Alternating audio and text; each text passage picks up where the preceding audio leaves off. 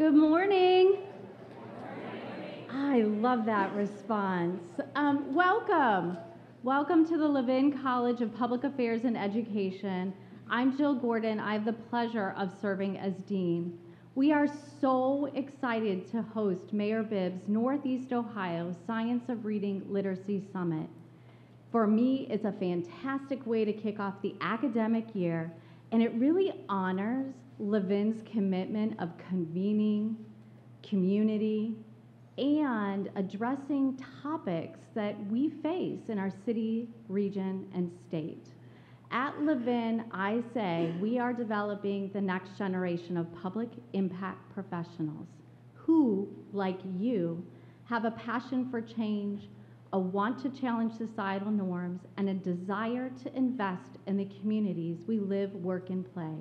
That's exactly what's happening here today. So we're so excited to host.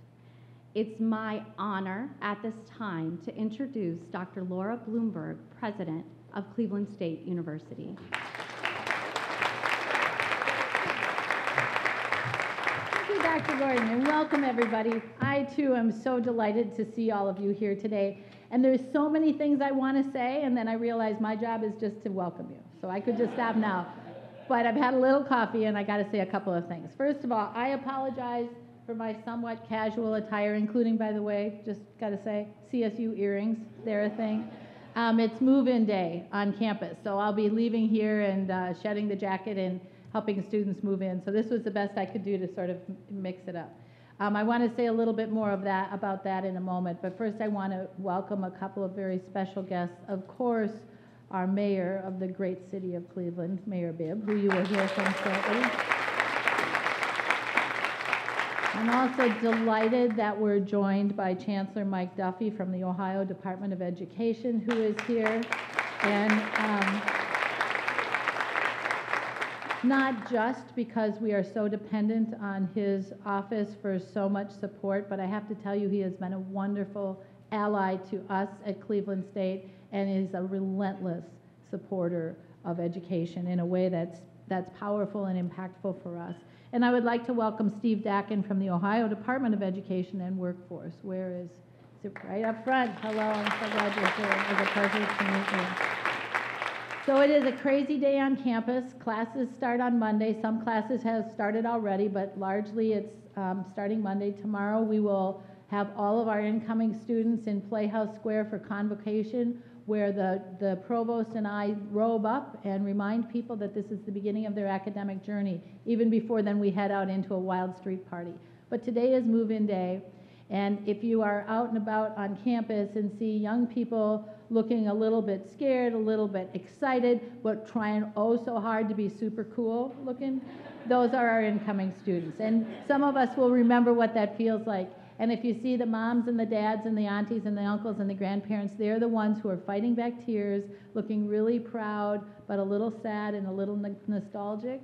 And if you're a parent who sent a child off to college, you know that feeling. I'm seeing the nods out there. You know that feeling, right?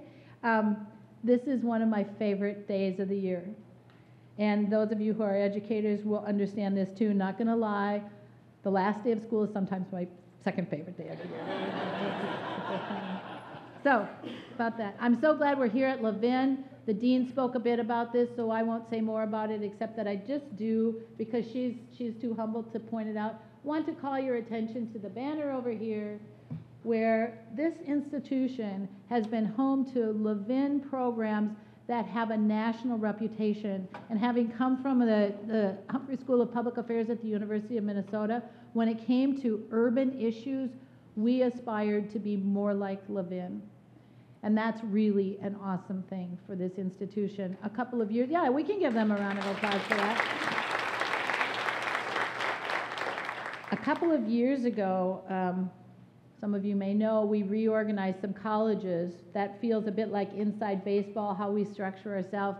But we did one very consequential thing that got a lot of people's attention, and that is that we no longer have the Levin College of Urban Affairs. We have the Levin College of Public Affairs and Education that proudly houses our urban policy work, but also proudly houses our School of Education.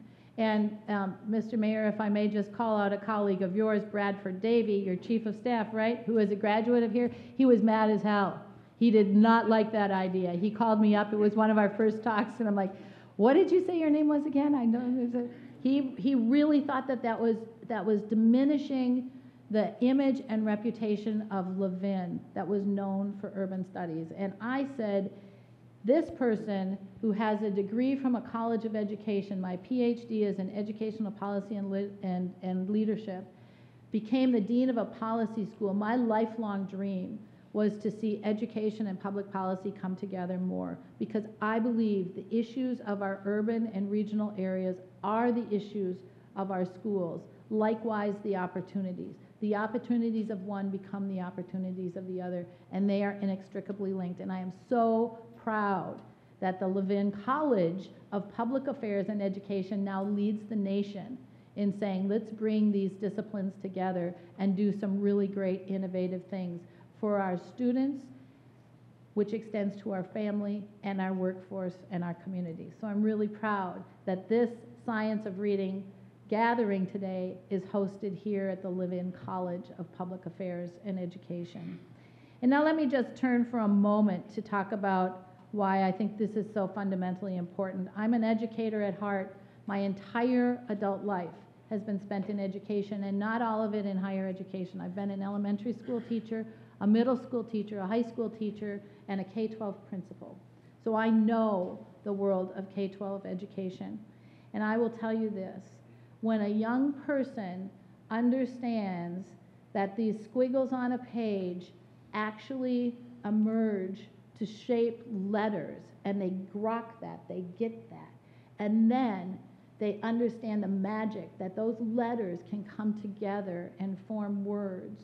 And then the magic grows when the words come together to form sentences, and those sentences can convey meaning, including the intent of the child themselves. We have unlocked the keys to the kingdom. We've given them the keys to the kingdom to unlock their future and their potential. That is the power of literacy. And that's what you're here to talk about today. I would submit, even as I tell you how important a bachelor's degree is and how everybody should go to college, I don't really say that, but that's another conversation. I will tell you this, there is nothing more important to our future than the literacy abilities of our children. There is nothing more important. It unlocks their futures for them. The child who cannot read is profoundly limited in their ability to be successful. And it is our responsibility to make sure that that never, ever happens. That's why I'm so passionate about you being here, and that's why I'm so personally passionate about the science of reading, and I know our College of Education, under the leadership of Dr. Joanne Goodell, feels the same way. So that's my passionate story. Now I just will leave you with a little story about my grandkids. I won't make you look at 100 pictures, although I'm dying to do that. A couple of years ago, our granddaughter Ada was just 2, named Ada Lovelace after the 19th century mathematician, just gotta say. And she was hanging out at our kitchen table with her older brother, who was very wise at 4.5 and in an early pre-K program. And they had notebooks, because we've given them notebooks since they could hold a pen and say, you could make your own books. So they'd make their books with pictures. And this day, very confident 2-year-old Ada was scribbling with her purple marker, and she was just making squiggles. And she was saying, clear as a bell, O-I-C. O-I-C. She said it 3 times. O-I-C spells dinosaur. That was her line. And her older brother, 4.5-year-old Henry, looked at her with all the wisdom of a 4.5-year-old and said, oh, Ada, you have so much to learn. But you'll learn it when you get to school, with all the confidence of a 4-year-old who knew that he was going to learn to read. They're both readers now. I wish for all of our children, not only the capacity to read, but the passion to read, the passion for literacy. Thank you all for what you do to help make this happen. And again, welcome. Now, please join me in welcoming the host, really. I mean, we're hosting you in this space, but this is really the mayor's conference. And Mayor Justin Bibb is a colleague and a friend, and I'm so pleased to welcome him to the podium.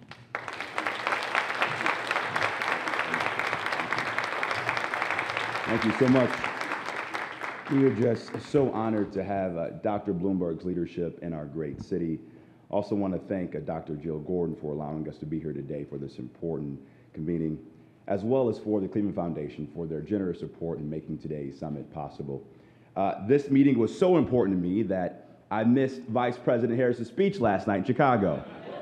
But it has been an exciting few days across our country as we really reflect on what kind of nation we want to be in the future. And I couldn't think of a more important issue than supporting education, especially public education, in our great city. And first, I want to just thank Governor DeWine. He wanted to be here today, but he's recovering from COVID. But he has been a champion for Cleveland, a champion for Ohio's families, and a champion for the importance of the science of reading. Just last week, I was at the mansion with him and his wife, and Fran was giving me a huge update on the Imagination Library and all the great work that she's doing across the state. So let's give our governor and the First Lady a big round of applause if we can. Let me tell you why this issue is important to me. Well, my mom graduated from John Adams High School. She could barely read or write. She graduated in 1978. And I remember in my early days at elementary school, she made it very clear that she wanted her baby to read at grade level every single year in elementary school. One of my classmates from elementary school is here. Sherry Buford's in the room. And first grade, second grade, third grade, every teacher required us to read at least 10 books a week to get a free pizza pan pizza from Pizza Hut. And I went to my local library, the 131st Street branch, every week to get my 10 books. But it was that early rigor, that early discipline, that early accountability that my teachers, in partnership with my mother, in partnership with the library, that made it possible for me to read at grade level every step of the way. But unfortunately, that's not the case right now for many of our young scholars across the district. That's why I'm really excited about the work that Dr. Morgan is doing to make sure that we have a rigorous curriculum across all of our schools in CMSD, because we've had pockets of excellence for a long time, but the moment now requires us to have a system of excellence all across the district. So Dr. Morgan, thank you for your leadership, and thank you for being here today. Let's give him a big round of applause if we can. And I'm also excited to see that the state has really worked together to pass House Bill 33. I believe reading and the science of reading is not a partisan issue, right? I don't care if you're a Democrat or Republican, everybody should be focused on how our young children are succeeding inside of our schools. And this piece of legislation is going to give us the right accountability and the right resources to support our teachers, support our principals, and support a continuous network of education across the state of Ohio and across the district. So we are here today for 3 reasons. 1, to learn about the science of reading and how classroom learning will change so all of our children will learn how to read at grade level. Secondly, we are here to strengthen and create a network of resources that can bring individuals and families all together to help them succeed. And lastly, we are here to join forces with our friends and colleagues to support classroom teaching when students are not in school, because it certainly requires a community approach, an all-of-government approach to address this issue. So thanks for being here today on an early Friday morning. We have some great panels ahead, and know that my office, alongside Chief Michelle Pomerantz, will stand with you and support you as we do the Lord's work, making sure our babies can read at great level. Thank you so much. I appreciate it.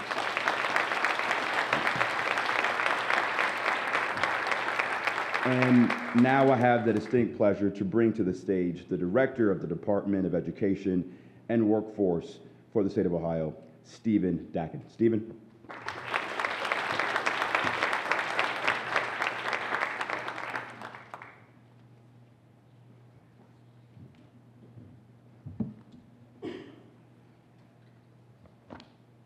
Good morning.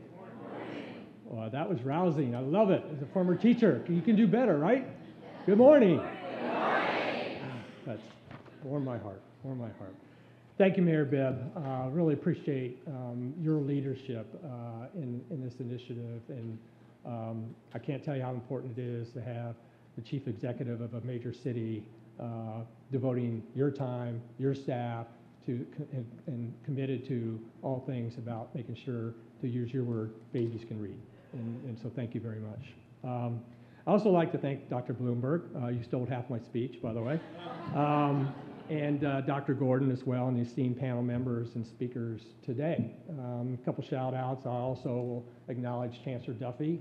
He and I came into our roles about the same time, and we are joined at the hip in all things science of reading. And he's a great colleague and just an inspiration for me personally in his work with higher education. I also want to acknowledge Dr. Morgan. He and I have had a chance to talk a few times. We were at the governor's residence a few months ago and excited about his vision and what he's bringing to children and staff in the Cleveland Municipal Metropolitan School District, and so looking forward to continued dialogue. Obviously, Governor DeWine is deeply disappointed that he cannot be here today, and I am no substitute for the governor in that respect, but I will tell you that I'm standing here because of this governor. When the governor took action early around the science of reading with an executive order that science of reading shall be the the components of science of reading will be the lay of the land in Ohio, I said, sign me up. I mean, this is a gentleman who has spent his entire career. If you go back and look at his career, he's always advocated for children. If you heard the State of the State speech this year, there was kind of a running bet with some people out there that how many times would the governor use the word intel in his State of the State speech, and he used it exactly 0 times, because the entire speech was about children.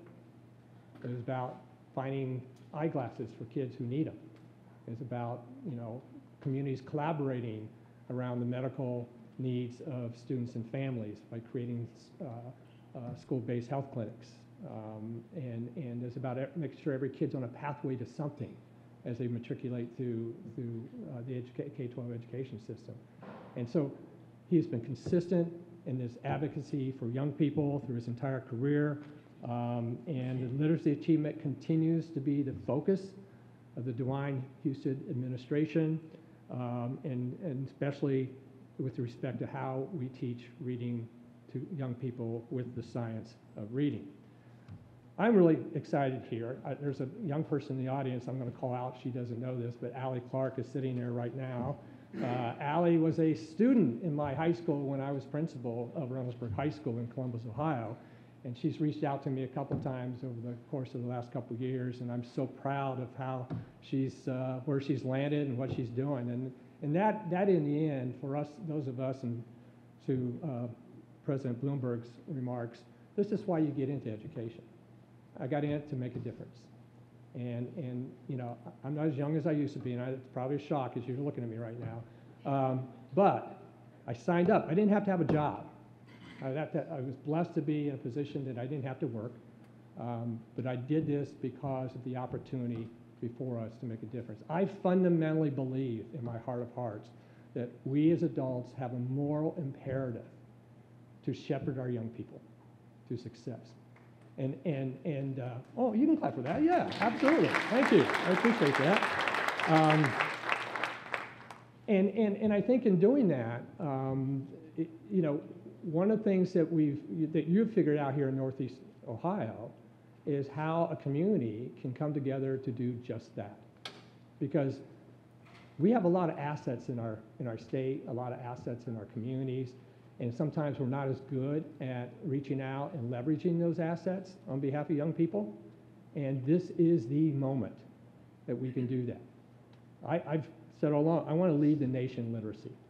Imagine the economic prosperity for kids and families if every young person who matriculates through the K-12 system is reading at or above grade level. Think about the doors that get open for young people when that happens. It's the most fundamental thing we can do as an educational system, as a set of community members, is to make sure children can read. And so that's the call to action. So when the governor and I were here in April, we were ecstatic to engage in a conversation about the science of reading with members of the panel at the time, and we are equally ecstatic of what you have taken. We kind of use a metaphor, because the Olympics is just fresh in my mind, because I love watching all things Olympics. But it's kind of like the governor lit the torch, and now, just like the Olympic flame, many of you are picking it up and running with it. And that was his vision all along. Plant the seed, set the stage, lead by example, and then let others run with it. And so we are absolutely grateful for that. And let me just say this. I grew up in Northwest Ohio. I had the great fortune of having two loving parents, but they made sure that I understood that life is a gift and that we have an obligation to help others who are not as fortunate as us. And so I've taken that to heart. And so my team, and I need to do a shout out also to one of my team members who's sitting in the front row there. Melissa Weber-Mayer is our Chief of Literacy. Melissa came to the department 8 years ago now, and she came with the science of reading. So we've been at this for a while in the Department of Education and Workforce. This is not new things. As a superintendent in Reynoldsburg City, we did what was called structured literacy at the time, which is the science of reading. And so this is not new science. Some people think, wow, this is new. No, it's not. It's been around. And now the data, the research, the science behind it is unequivocal. And that's why it is called action around the science of reading. But I appreciate Melissa's leadership in developing a framework in Ohio for all things literacy. But going back to my parents, they taught me to be grateful. And so my folks at the Department of Education understand I open up every meeting with my executive staff saying, asking for gratitude. What are people grateful for on that particular day? Not everybody has to say anything, blah, blah, blah, but I just want to make sure we never lose that opportunity. And I forgot to set my watch again. I do that all the time. I am so sorry. So I am grateful for you. I am grateful for you taking the time out of your busy schedules to come and be part of this summit as a kickoff to things to come. And that's the exciting part. So thank you so very much. I appreciate that. We know that the science of reading, that we face an urgent challenge right now. Just shy of 40% of our third graders are not reading at grade level in this state. We have about 300,000 students in K through 3 who are not reading at grade level. And I don't see how anybody can not see that as a crisis. And so this is why you're here. You know that, and we're together. We're going to lock arms and in a partnership-first approach, lock arms, and we're going to accomplish the goals of making sure that all kids, and I always say all means all in capital letters, not some, kids are able to be literate as they move through the system. We know it's the key to all other learning, and I am deeply appreciative to the governor and the General Assembly for making historic investments in the science of reading. So we're rolling out high-quality professional development. We created a vendor list of high-quality instructional core and intervention materials, and we've got literacy coaches assigned to those districts who are in most need. And that just doesn't happen often. It's truly a bipartisan effort in our legislature to get this into law. So, and as I said before, we know more about how the brain works today than we ever have before. That's why the science of reading is important. In 5 years from now, I suspect we'll know even more.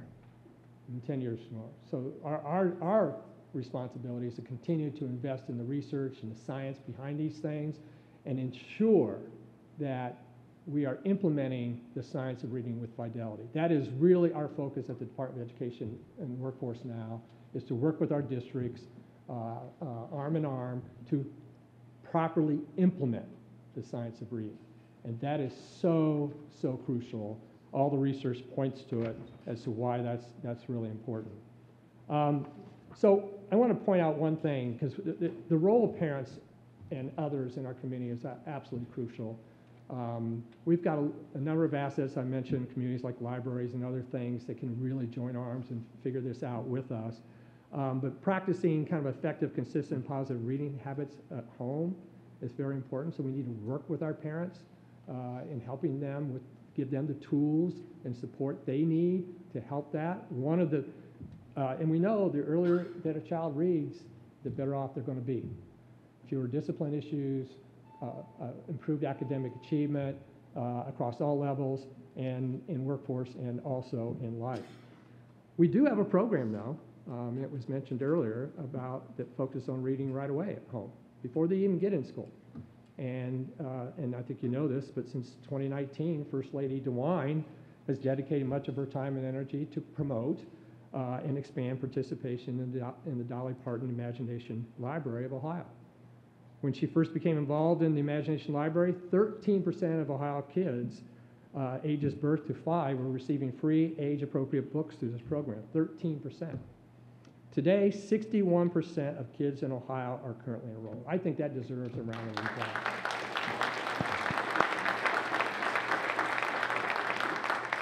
That's 409,075 kids across our state receiving books. In Cuyahoga County, where the Literacy Cooperative is the local partner, 59% of those eligible are receiving books every single month. So thank you. I got a real quick story about Imagination Library. So I am now the proud grandfather of 2 children. I have a granddaughter who's 2.5 going on 10, and a grandson who's going to turn 1 here in another month. So my daughter Erica, who's an attorney by training, signed up for the Dolly Parton Imagination Library and started getting books delivered to their home. So Caroline, my granddaughter, and I, we read. And so one of the favorite books we had was Ice Cream Face. And so we would read Ice Cream Face. And so what happened with Ice Cream Face as things moved forward is that I started then, after we got done reading Ice Cream Face, to go get ice cream. And my daughter, who was kind of a health nut, said, "Why don't you do vegetables?" And I'm like, "Papa doesn't do vegetables. Papa does ice cream, and then Papa walks out and goes back home." So I'm always in trouble with my daughter, but you know what? That's okay. That's absolutely okay. The other shout out I need to do is all things with the Stay in the Game attendance network. Thanks to the generosity of the Cleveland Browns Foundation, Harvard's Proving Ground, in the Department of Education, we've joined together to create this network. Now Battelle Memorial Institute is actually managing the network. I think I saw Renee here earlier. Renee, thank you for the Cleveland Browns Foundation. And I can't tell you how important that is to address the issue of chronic absenteeism. It is a challenge in our state right now that I know we can deal with. I think things like the science of reading should help us along that way. And then as we think about workforce, which is the new title in the department, we'll think about how we can make high school more engaging for our young people. And thank you for your leadership with respect to getting kids into opportunities while they're still in high school to kind of figure it out. And we need more of that. So I want to end by just saying that we know that, that literacy is something that connects us all. You wouldn't be here if that wasn't the case. And we know how important you are to this effort. It really can't happen without you. What you're doing today is a big, big deal. And we like to see more of this around our state, having conversations. Mayor, again, your leadership is just so, so important for that happening. So thank you for joining us with the Vision for Science of Reading. I look forward to hearing from the rest of the speakers and panelists today, and please enjoy the summit. Thanks again.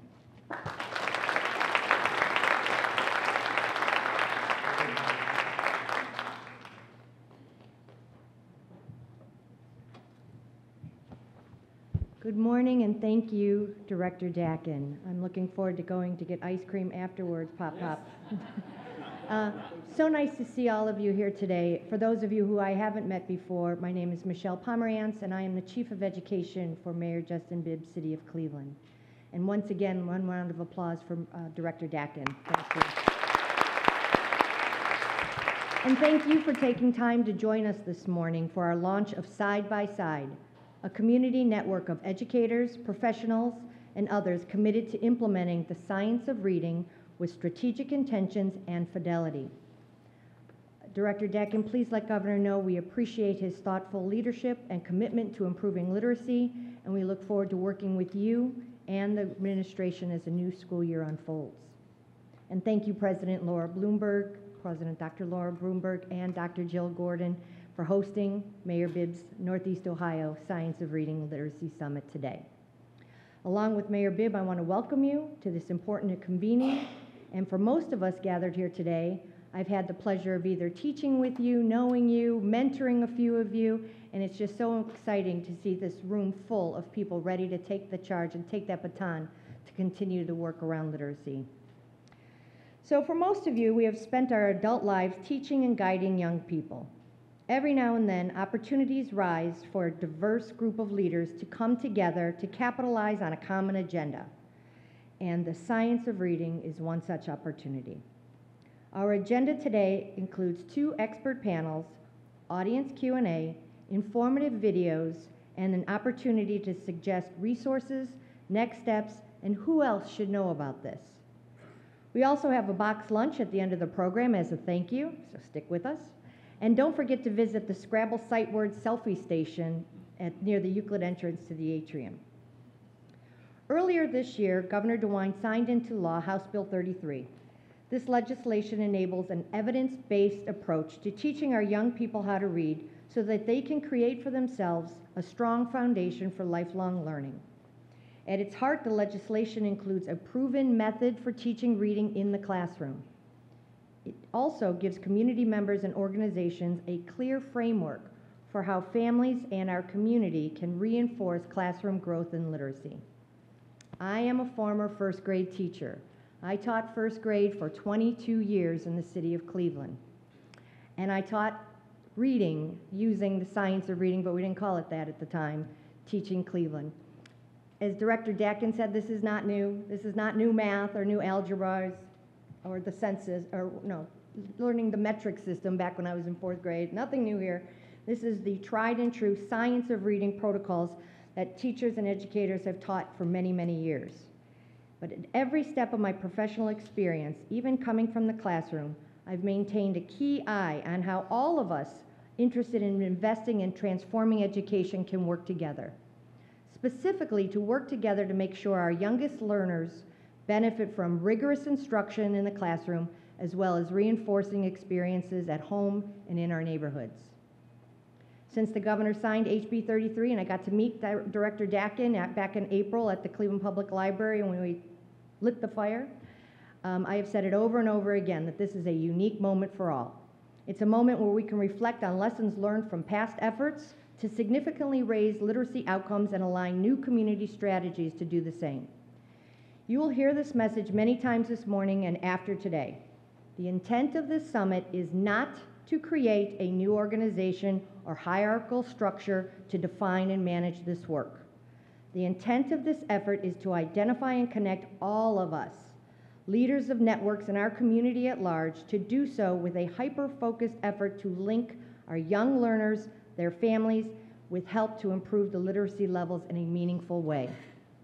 Before we move to our first panel, I'd like to share just a few literacy facts that point to why we are here today. First, for years, the percentage of the nation's 4th graders in public schools who can read proficiently has hovered around 35%. Children who are not reading proficiently by 4th grade are 4 times less likely to graduate from high school on time. Second, for students experiencing poverty, the situation is even more dire. 82% of students eligible for free or reduced lunches are not reading at or above proficient levels by 4th grade. Third, the Literacy Project Foundation found that 3 out of 5 people incarcerated in prisons cannot read, and that 85% of minors who have been charged with a crime have trouble reading. Such literacy disparities are linked with high recidivism rates. Every state in the nation has large percentages of students who are unable to read at grade level, and in fact, nationally, more than 8.7 million low-income students in kindergartens through 5th grade are not proficient in reading. That is the equivalent of the entire population of Los Angeles, Chicago, San Francisco, Boston, and Atlanta. If students do not receive effective interventions early and by 2nd grade, the less likely they are to ever become grade-level readers. With proper evidence-based interventions in the early grades, children can and will become strong, proficient readers, and the science of reading can lead us this way. Our first group of panelists are here to challenge the status quo, offer a glimpse of what success looks like when you change your literacy instructional approach. The first of our side-by-side panelists are going to present a brief overview of what House Bill 33 means for practitioners and its implications for teacher training. We will also hear a success story from my colleague and good friend, Warrensville Heights School District, and Superintendent Dr. Jolly, and how his school district became an earlier adopter and a success story for the science of reading curriculum. Now I would like to introduce our panelists for panel number 1. Dr. Jennifer Dott, a partner in planning for this, the Assistant Superintendent of the Educational Service Centers of Northeast Ohio. Come on up. Kelly Stuckis, the Director of Teaching and Learning at the Education Services Center of Northeast Ohio, and Dr. Donald Jolly, who is the Superintendent of the Warrensville Heights City School District. Please proceed. And once you're up, we'll show the video. Oh, no. We do the video first or at the end? I forgot. Okay, video first. Thank you.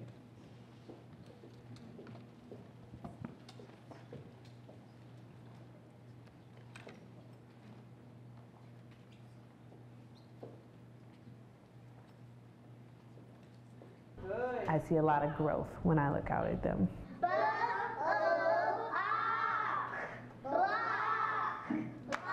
The science of reading, it's proven that it works and that it produces better readers. G-G. G-G.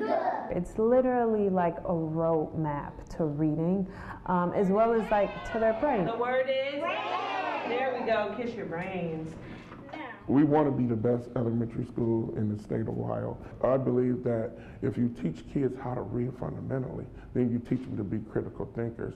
And if you teach them to be critical thinkers, you empower them to go into the world. As snakes. As snakes. We like to sound it, and then we keep trying it until we get the word. I clap them out. It makes it easier for me to understand. Easier because there is actual brain science involved in the science of reading methods. Different parts of the brain work in unison systematically when you see a word or hear a word. When someone is learning to read, pathways in the brain must be built. Science shows that when readers read, the brain activates letter recognition with the sounds that letters make to the meaning of the word. Explicit instruction helps to build these pathways. Through instructional strategies that are based on the science of reading, we're able to help kids make those connections. Dr. Dottie Erb, a prior skeptic, now embraces science of reading methods, which have been infused into teaching future teachers at Marietta College. It is immoral to ignore what science tells us that will inform the way that we teach reading. This is a game changer. The science of reading refers to 50 years worth of research from around the world about the brain, how proficient reading and writing develop, why some kids have difficulty, and how to assess, teach, and improve outcomes. Dr. Melissa Weber-Mayer, the literacy chief at the Ohio Department of Education and Workforce, explains that the science-based teaching includes 5 key skills. They are phonemic awareness, which is the sounds that we hear. It is phonics, which is connecting sounds and letters, so identifying letters, but also knowing all of the sounds that those letters make, because letters make more than one sound. It is the amount of vocabulary that we know and are exposed to. It is fluency, and fluency not just in reading paragraphs, but also fluency in how fast can I decode a word and how accurately can I decode the word. And then comprehension, which is, do I bring meaning to what I'm reading? So part of what's happening in your brain is, as you're being taught in this explicit, systematic, sequential way, your brain is putting this into your working memory so you can apply this later when you come to words that you don't know. Dr. Weber-Mayer believes the move to science of reading instruction, which only some Ohio schools have made, is urgent. 40% of Ohio's third graders are not proficient readers. It is urgent, which is why, in places like Cincinnati, Dayton, and Heath, Ohio Governor Mike DeWine and First Lady Fran DeWine are watching the science of reading instruction in action, while pushing for every Ohio student, K through 12, to receive this science-based, systematic approach. We know that reading proficiency dictates quality of life. We can make a huge difference in the lives of Ohio students. We saw nearly a double percentage in annual growth for their iReady assessments. It is absolutely worth the investment, and I would argue that it is the highest lever for improving student outcomes as it relates to early literacy. Bar, sting, swing. What rhymes? We're usually separating words and making them and spelling them and just fun stuff like that. How do you feel, old friend? I love reading. I read almost every night. It gives me enough confidence to break down any word that I don't feel confident in. And be thinking, what does the word say now? And I'm proud that I have that much confidence because my teacher taught me how to gain it. The C makes the sound. It is so fun to see the light bulbs going off when students are listening, speaking, writing, using tactile activities. All parts of the brain are being activated. When my students first took the district diagnostic assessment, we had 61% of my third graders below or well below grade level. Now we have 63% of students at or above grade level. It was not about poverty, it was not about students' home life, it was about what we can do, what is in our control in this building, what practices can we put in place to make sure that our kids are literate and that they can read. You tell me the whole word. Are you ready? Tap along with me.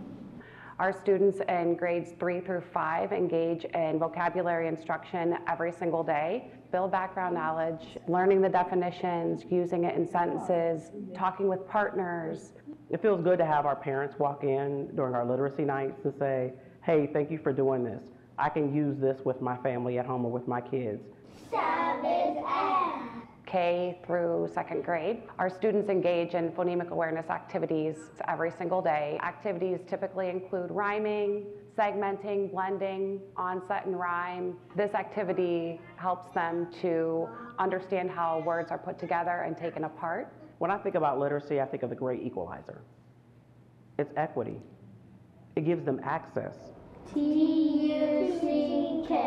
Third grade proficiency test scores jumped from 50% to 91% over a 4-year period at Riverside Elementary. Today, what you're going to do is practice doing tap it, map it, graph it, zap it.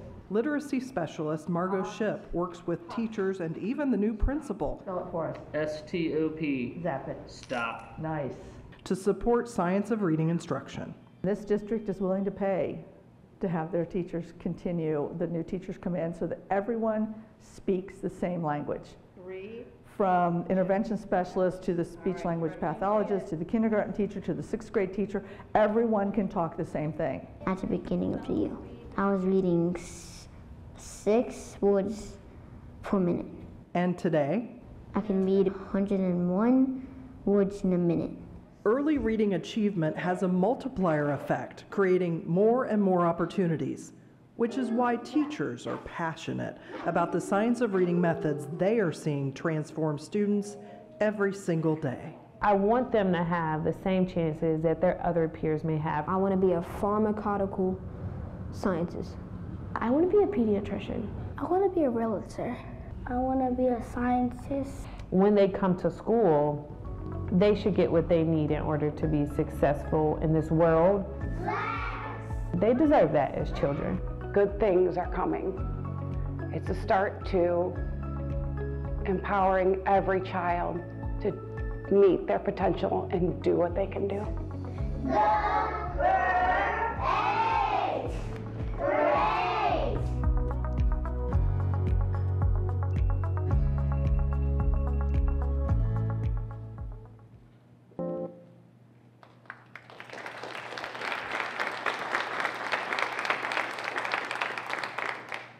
Good morning, everybody. Thank you for being here, and thank you for letting us be a part of this conversation locally, how we're looking at the science of reading. You're no doubt going to hear some recurring themes and some recurring pieces of information, but I think it all bears repeating so that we all can collectively go out and inform others about the importance of the science of reading, how we can all embrace it and create more proficient readers in our community. So we want to just build a little bit on the research that the highlights you saw in that video, and talk about how it's been transforming Warrensville Heights City School District. And so, Kelly, I'm going to ask you first, why are we hearing so much right now about the science of reading? And how would you respond to those that think this is just a fad or another program that we have to do in the schools? The science of reading is not a fad. It is not a pendulum swing. It is the evidence that will unlock the keys to the kingdom. It is the moral imperative that must propel us forward in our profession to make sure that all students can read. The science of reading is the evidence to combat the poor literacy rates across the country. And the third time we're going to hear this fact, because this is our motivator, is that 40% of Ohio's children are not proficient. That is our flame lighter.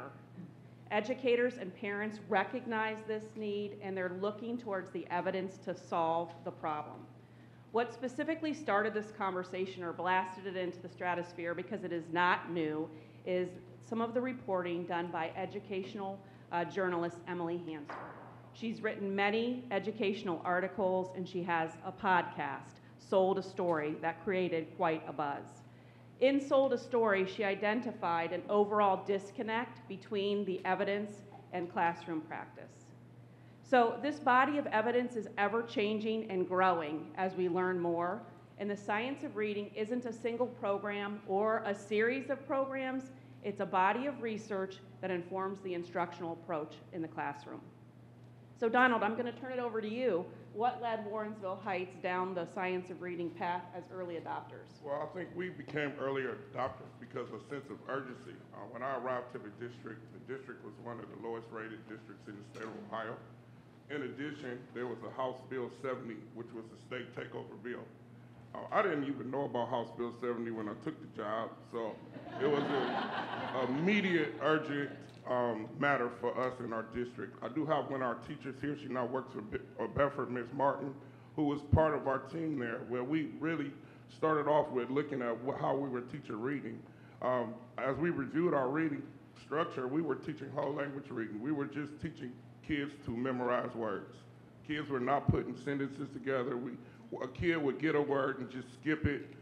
We saw very low comprehension. So we immediately went, and I listened to our teachers. I worked in Cleveland for 17 years, went to Wilson's Foundation. So that was the first move we made, and dedicated time every day for our kids to get phonetic instruction. We started working closely with the ESC. We did a curriculum audit where we looked at our curriculum, we looked at our resources, we looked at our time on task, we looked at who was teaching what, we looked at our professional development, and with that, our curriculum audit, we started to get the Striving Readers Grant with the ESC. Once we got that Striving Readers Grant, we were able to dedicate time K to 12, look at our resources, really reallocate our schools. We redid our schools where we dedicated a 2-3 school. We wanted to get band sizes closer so that our teachers could collaborate and work together so they could plan reading. We created an assessment system where we had to know where kids were. One of the key things in our district is we have to know what kids need to know. Then we need to know how, if they don't know it, and then we got to know what we're going to do about it. So we then started an intervention system so that we are now monitoring our students, and this started immediately, monitoring our students, knowing where they're deficient, and then providing immediate support. But it took a great team effort. I have to recognize some great people, Roxanne Lozar, who was our curriculum director, Dr. Tamir Kaver also, who spearheaded a lot of the work, and we have some great principals. But again, the urgency, we can't produce students graduating into the world who cannot think critically, who cannot go into the world and be successful. And that starts with those third grade reading scores. And you know, they build jails based upon third grade reading scores. So that was an urgent issue for us in our district. It was a combination of almost being taken over by the state, but also being urgent to the work and not wanting to be a failure, not wanting to produce failing people, wanting to produce people in our community to be great. And I also can say our community was very supportive of this because it took very hard decisions because everybody's not committed to it. We also had to train our teachers. Some of the teachers, I was a trained teacher, pre-K teacher, trained pre-K to 3, and I was taught whole language. I was taught how to read through phonetics, but I was taught how to teach through whole language. So we have to reprogram our staff to think different. And then one of the key factors is raising expectations. A lot of times kids don't read because people have low expectations and people count kids out before they even get there. A kindergartner who doesn't know his letters is not the kindergartner's fault. Can't blame the kindergartner. So we have to own the work and make our people own the work throughout the process. You gotta have people who don't look at our kids as deficits or look at what they don't know as a deficit, but look at it as an opportunity to provide them with the resources they need. Donald, thanks. It's really helpful to understand what the change looks like in practice. Kelly, can you expand on what we saw in the video and what we've heard from others about what the science of reading shows about how brains learn to read? Right. So in recent years, our knowledge of how the brain acquires skills in reading has evolved. But the facts are still startling, right? And again, I'm going to talk about lighting that fire. In the United States, 14% of the adult population is below basic and unable to perform functional reading tasks, as highlighted by the National Adult Literacy Survey. 29% are at basic but below intermediate, and 13% are classified as proficient. The two lowest groups do not read with fluency, accuracy, and comprehension necessary to decipher newspapers, tax forms, health guidelines, schedules, or manuals. So although adults are constantly exposed to print in the environment, they may not learn to read. And this is a myth and something that Donald and I were both taught in our prep programs. Print-rich environment, still important, but not the main ticket for instruction. The brain is not hardwired to read, and this is surprising to some educators and parents, especially if reading came easy to you. The brain is hardwired to speak. So students must explicitly be taught codes of many languages. They must internalize the relationships between the sounds of a language and the systematic representation of those sounds. So it is something that is exciting because we know what to do. There's no more mystery. And all students who are taught this can learn to read so that we can fulfill our all means all. So, Donald, back to you. With all the research, I've heard you say it's back to the foundational basics. Can you tell us more about this? Yes, so again, as I spoke earlier about the whole language, now we are going back to teaching kids how to sound words out. What is a base word? What is a prefix? What is a suffix? They're learning fluency, they're learning speed, they're learning all these different things, where before, again, like I saw in my observations and from our data, they were just skipping passages. If it was too hard, they wouldn't even try. So we're getting back to the foundation. I believe many of us are here in the same age group. We were taught how to read, basically the science of reading. It's back to where it was, the way it should be, and we will see our kids be successful if we all commit to it. Again, it goes back to teacher training. Again, our teachers were trained in letters training. We mandated letters training in 2020, so this was before the state mandated, because we saw that we did have people in our district who were resistant because they just didn't know. And it's impossible for a principal to monitor 20 classes a day to ensure that the teachers are teaching the correct way. So you have to have people believe in it. You have to train them in it. And then my key word, and I always tell everyone this, you have to inspect what you expect. If you expect it to be done, you have to inspect to make sure it's being done on a daily basis. Collectively, if those things are done, you should see improvement. And then the ultimate measure is engaged students. Students in school, we talked about students not coming to school. Well, if you like school, if school is enjoyable, you have positive experiences, and I believe reading and those type of experiences make school enjoyable, you're gonna come to school. Those statistics that they stated are when kids are not engaged in school. School is hard. They can't read, they can't participate. So this all goes hand in hand. As we engage students, we train our teachers, we prepare our students for success. Those attendance rates gonna go up, graduation rates will go up. It all goes hand in hand. And I believe that it has to be a will for that, because again, it's real easy for a troubled child not to come to school, for people to let them stay out because they don't disrupt. But we have to disrupt their discomfort by giving them what they need so that school is an enjoyable place, so that they can come and compete in the world that you have to be able to think critically in.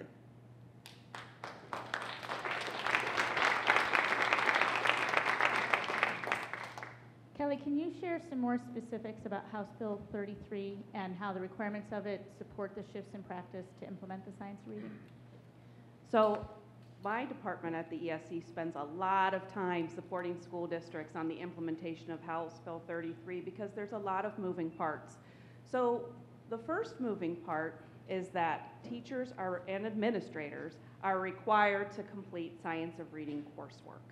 And this is the first step in our language calibration, our knowledge calibration of what needs to be done in our classroom. So it's step one.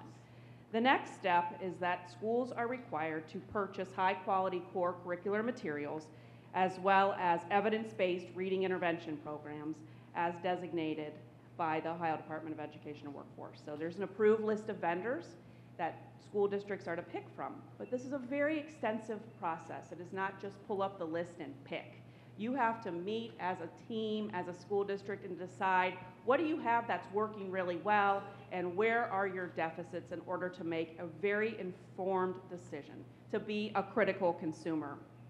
Teachers are also administering dyslexia screening measures that screen out these tendencies for dyslexia, and teachers are creating reading improvement monitoring plans for students in K-4. So our teachers and administrators are very busy deploying this new evidence. So Donald, back to you. Warrensville Heights just adopted a new reading curriculum. Can you tell us more about that journey? Yeah, it was a very intensive process. Again, Roxanne Lozar led that, but we kind of knew that there was going to be a selection process for the new curriculum. So in 2022, they started looking at different curriculums. It's very difficult to have a team pick a curriculum because everyone on the different teams had different ideas of what was the best curriculum. But ultimately, we looked for the curriculum that had both. Now, one thing we haven't talked about is acceleration. You have to have a curriculum that has acceleration. We have kids that are above grade level that school gets boring for too. So what we looked for was a curriculum that had acceleration, but also intervention. And ultimately, we settled on CKLA, which our staff believed had both the acceleration and had the phonetics awareness items that we needed from the small. It had great exposure in it. They had great interaction.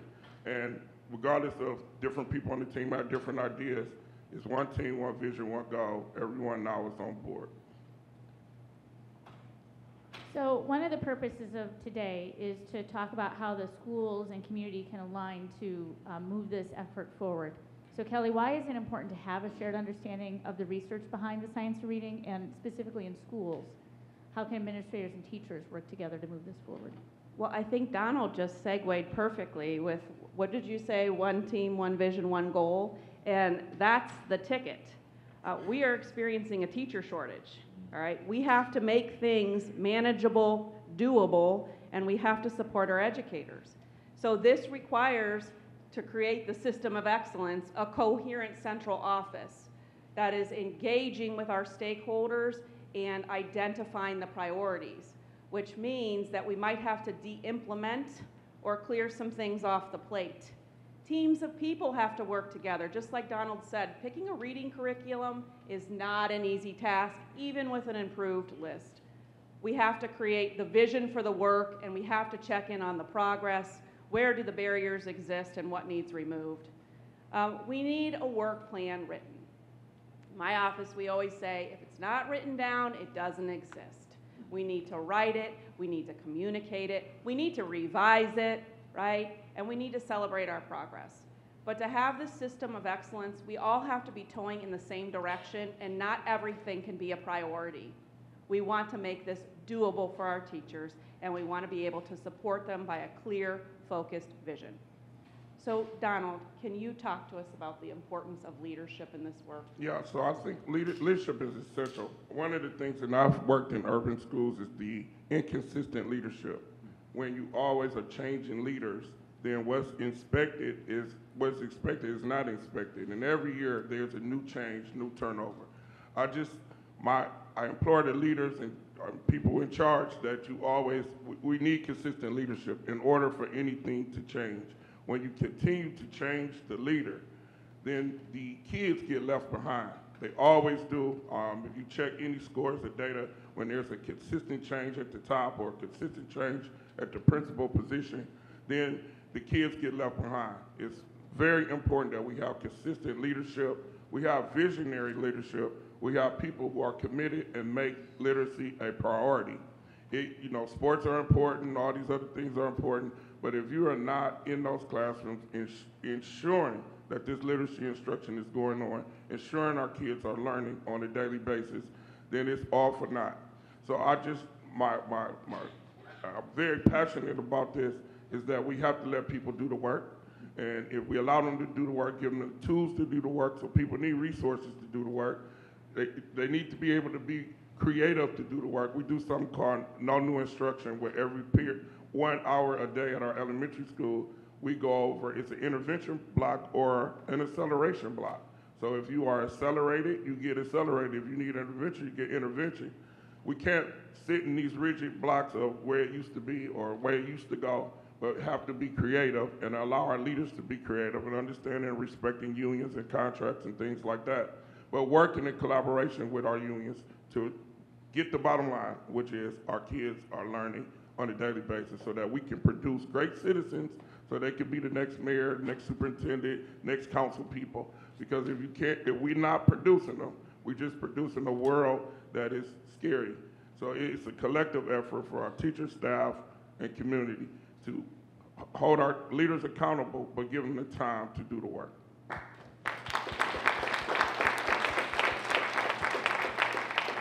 Donald, thank you so much for your leadership and the hard work you guys are doing in transforming Warrensville. And Kelly, thank you for your expertise and all the research. I think we still have some time to open it up for some questions from the audience. Hopefully they're not too hard. So thank you, panelists. And now for the audience, we are going to have 2 microphones. If you have a question, please wait until you get the microphone before you ask the question. And we'll do just a few, between 5 and 7 minutes of Q&A. Thank you. Anyone? Everyone agrees. I love it. I think we have a question over here.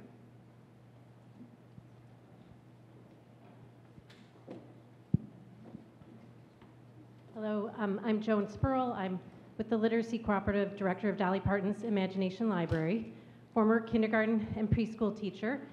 And I was hoping, Kelly, you might talk a little. Dr. Jolly stated that this is going back to basics. It's the same as maybe the way I learned. I'm 61.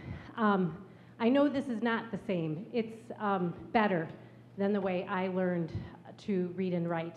It's better than the phonics instruction that I received. It's very child-centered. student-centered and engaging. Can you talk a little more about how it's different and even better than the way I learned? Well, I think that it is, so one of the things, and I'm calling back to our childhood here, is that there was a big focus on phonics, right? I had the red phonics book, I did it every day. And so this instruction includes more than just phonics, and we have more brain research to help support this.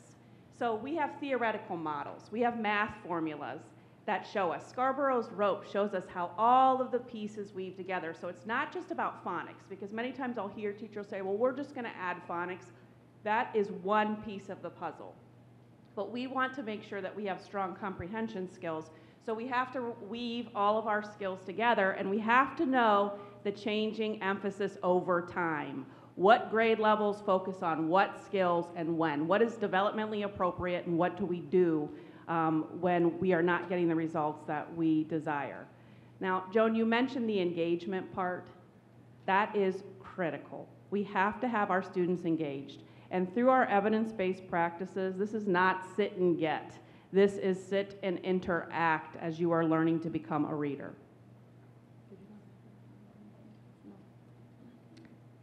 Next question, do we have, I know we have someone over here, any on this side? We have two on that side. Thank you, Kelly. Good morning, and thank you for sharing.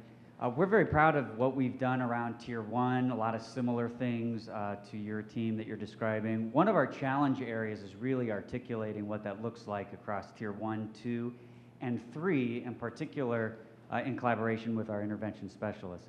Can you talk a little bit about how you are weaving different tiered of instruction throughout this change? Really appreciate it. So that's a great question. So again, we go back to our assessment system, which we are assessing our students on a pretty much on a weekly basis. We've hired intervention teachers, not special ed intervention teachers, but we have intervention teachers 2 per grade level. With that, they do pull small groups for our Tier 2 intervention. We also monitor our lesson plans, because sometimes it's not the students, sometimes it's the lesson. So that goes back to Tier 1 and helping our teachers review how their lessons and their process of how they implemented that instruction. Our Tier 3, our extreme Tier 3, again, we use our special needs teachers and our intervention teachers. So we have a constant process of looking at our Tier 1 instruction, ensuring that our Tier 1 instruction was thorough. We have a strategic Tier 2 pullout model, and then our extreme model, that's for the extreme cases. So I hope I explained it, but I can show you better. You know, one thing I want to add, that's why I think it's really important to have a literacy team within each building, so that you're constantly calibrating your tiers of instruction and deciding where do the tiers fit. Because Tier 2 doesn't have to be a place or a destination. It can happen within the classroom, but it's understanding where students are at, what interventions we have to offer, and where it takes place. Because we really want to stop thinking about intervention as a place you go. Because as a teacher, it was like kids got pulled out. And then as a principal, I started asking, well, how many teachers have their kids in their class all day? And almost no one was able to say, I have my kids all day, when we were self-contained. So I was thinking about, for kids, is that disjointed instruction. So having that team that's constantly keeping their pulse on the data and what students are doing and how the tiers are being deployed and the progress being made is really important. And it sounds easy as I sit on this panel, but we know that our buildings are full of teams. So how do we streamline and keep the focus on the priorities? I think we have time for one more in the back there, or 2 more, 1 and then 2, and then we'll be done. Good morning. My name is Sharday. I am a local author and can attest to Superintendent Jolly, his direction with the Warrensville City Schools. I had the pleasure of going into the kindergarten and preschools last year and I intend to go on this year, so I see firsthand of what he's doing and the impact that he has changed. I have a question though. I am a mom. My daughter just got her first day of first grade today. Yay! Yay! So she's considered one of those quote unquote COVID babies. They were the ones that did not see the visual cues behind the mask for a couple years. So like with a lot of occupational therapists, speech therapists, they say that with this age, there's a lack of not a speaking and then that pack reading as well. So my question is there any research or data has been found yet that what we're implementing with the sciences reading has long effects on those kids entering kindergarten and first grade now? Great question. You know what, I'm not sure that we know the answer to your question. Yeah. I'm not sure that we know that research yet. But we do know, I mean, you have your finger on the pulse here, that COVID has caused delays in our students, not just academically, but social, emotional. I mean, we're reading the anxiety generation, right, with cell phones and social media, which took off during COVID. So I'm not sure that we can cite that evidence for you today, but it's definitely something that we need to keep our eye on as students are coming to our schools, because again, we're focusing on all. So no matter how we're coming, it is our responsibility, our moral imperative to get the job done. Thank you. We have one more there, and then last one will be Deb. So good morning. My name is Dr. Kenneth Hale. I'm with Cuyahoga Community College. I want to thank you all for your leadership, your commitment, and modeling the way. Can you speak to the issue about engaging parents, or what can parents and strategies to engage parents to better prepare students at home for the reinforcement? So I think the Dolly Parton Library, we work with the Literacy Cooperative, is important. The Warrensville Public Library, very essential, because our parents go to the library. We have something called the 1, 2, 3 Reads program at the library, in which that's before they start kindergarten, they are part of that. I believe we have a lot of young parents at our school, and a lot of them have some of the same issues our students have, of not being exposed to certain things. And one of our charges is to do literacy nights and to give them the strategies that they need to help their child. So we do a literacy night every month to ensure that our parents are, whatever our teachers are doing, our parents get those resources. Because again, we are trying to help the whole family, and more we get our parents engaged, the more our students engaged. So that's our strategy. We're small, we only have 2,000 students. So it's real easy for us to do a lot of things that bigger places can't, because we can touch everybody.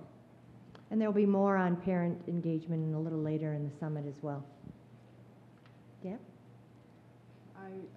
Thank you. I've been sitting here trying to think of a way, Dr. Jolly, of asking you this question without letting you know how old my daughter is.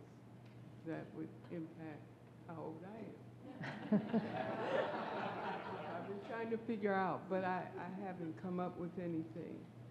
I'm sure it's packed in what you've talked about today. Thank you very much. Very, very informative panel.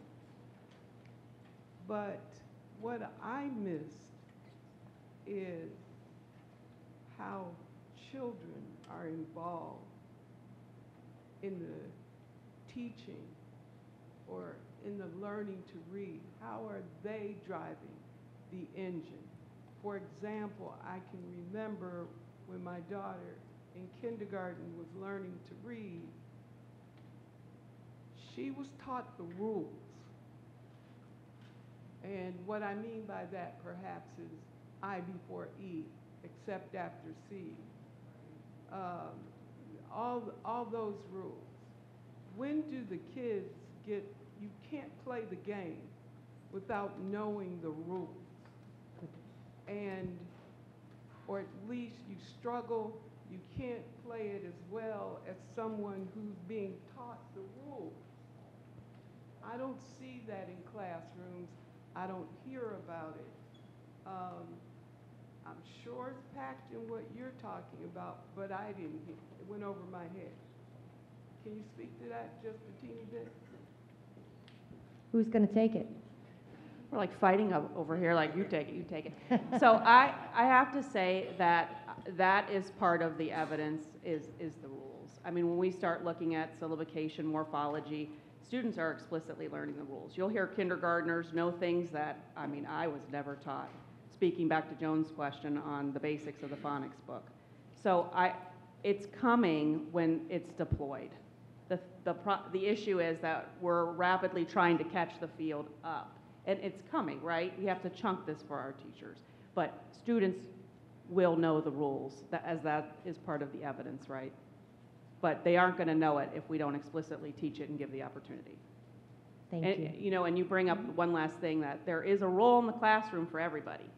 Students have a role, and they need to know what it is. Teacher has a role, they need to know what it is. Administrator has a role. Like, we all have a role in this system, and we need to be explicit about what it is, because so that we can streamline our forces and move towards the target. Thank you. Thank you. Let's give a round of applause for our panel.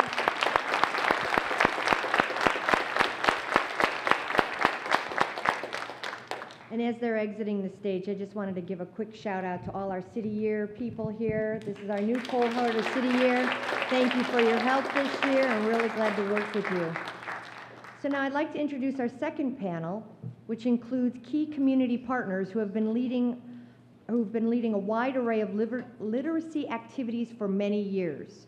What's important to note is that I don't believe any of the next panelists are educators per training, but they educate the community all around in different ways. And I wanted to explicitly, as much as I'm an educator, I wanted my educators to be first.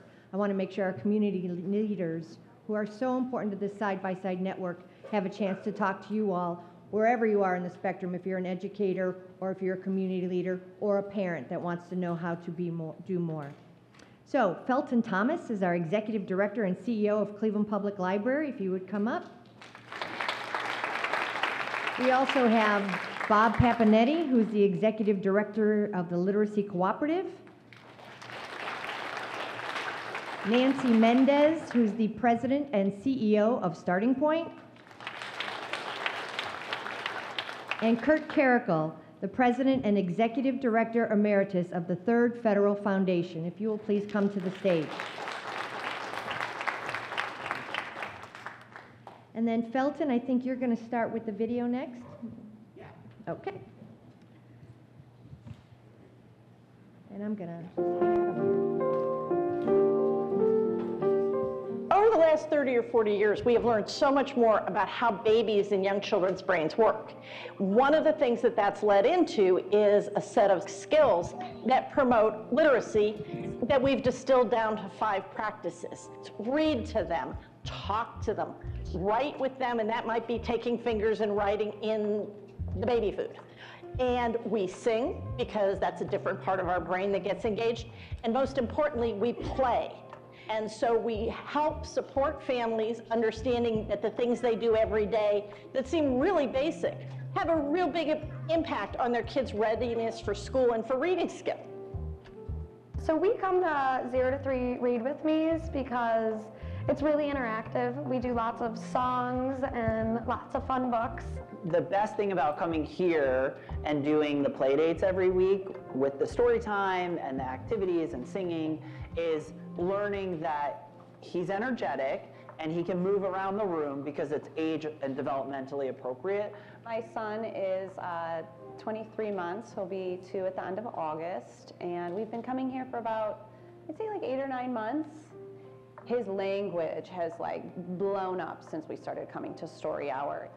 And Karen helps a lot with picking out books that help with specific types of language development. The other great thing about how this program works is that the adults who come are resources for each other. So moms and caregivers talk about taking care of their kids, just getting together.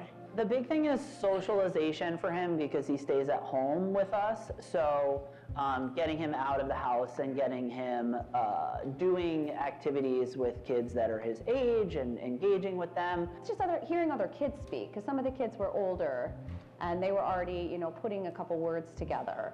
So when my son came, he was probably only saying, 15 words, and now he's saying 500 plus words. They do a lot of events. Like, I know that there was just the tie-dye event and everybody made shirts, and that was very, very fun. Last week we came to a tie-dye day. We also went to the summer kickoff for the reading program at the night at the museum. That was really fun. libraries are all basically about literacy and supporting our communities. So here at Cleveland Public Library, we have been training our youth-oriented staff in the skills that are associated with the science of reading. Play is the work of children, and we give them good tools.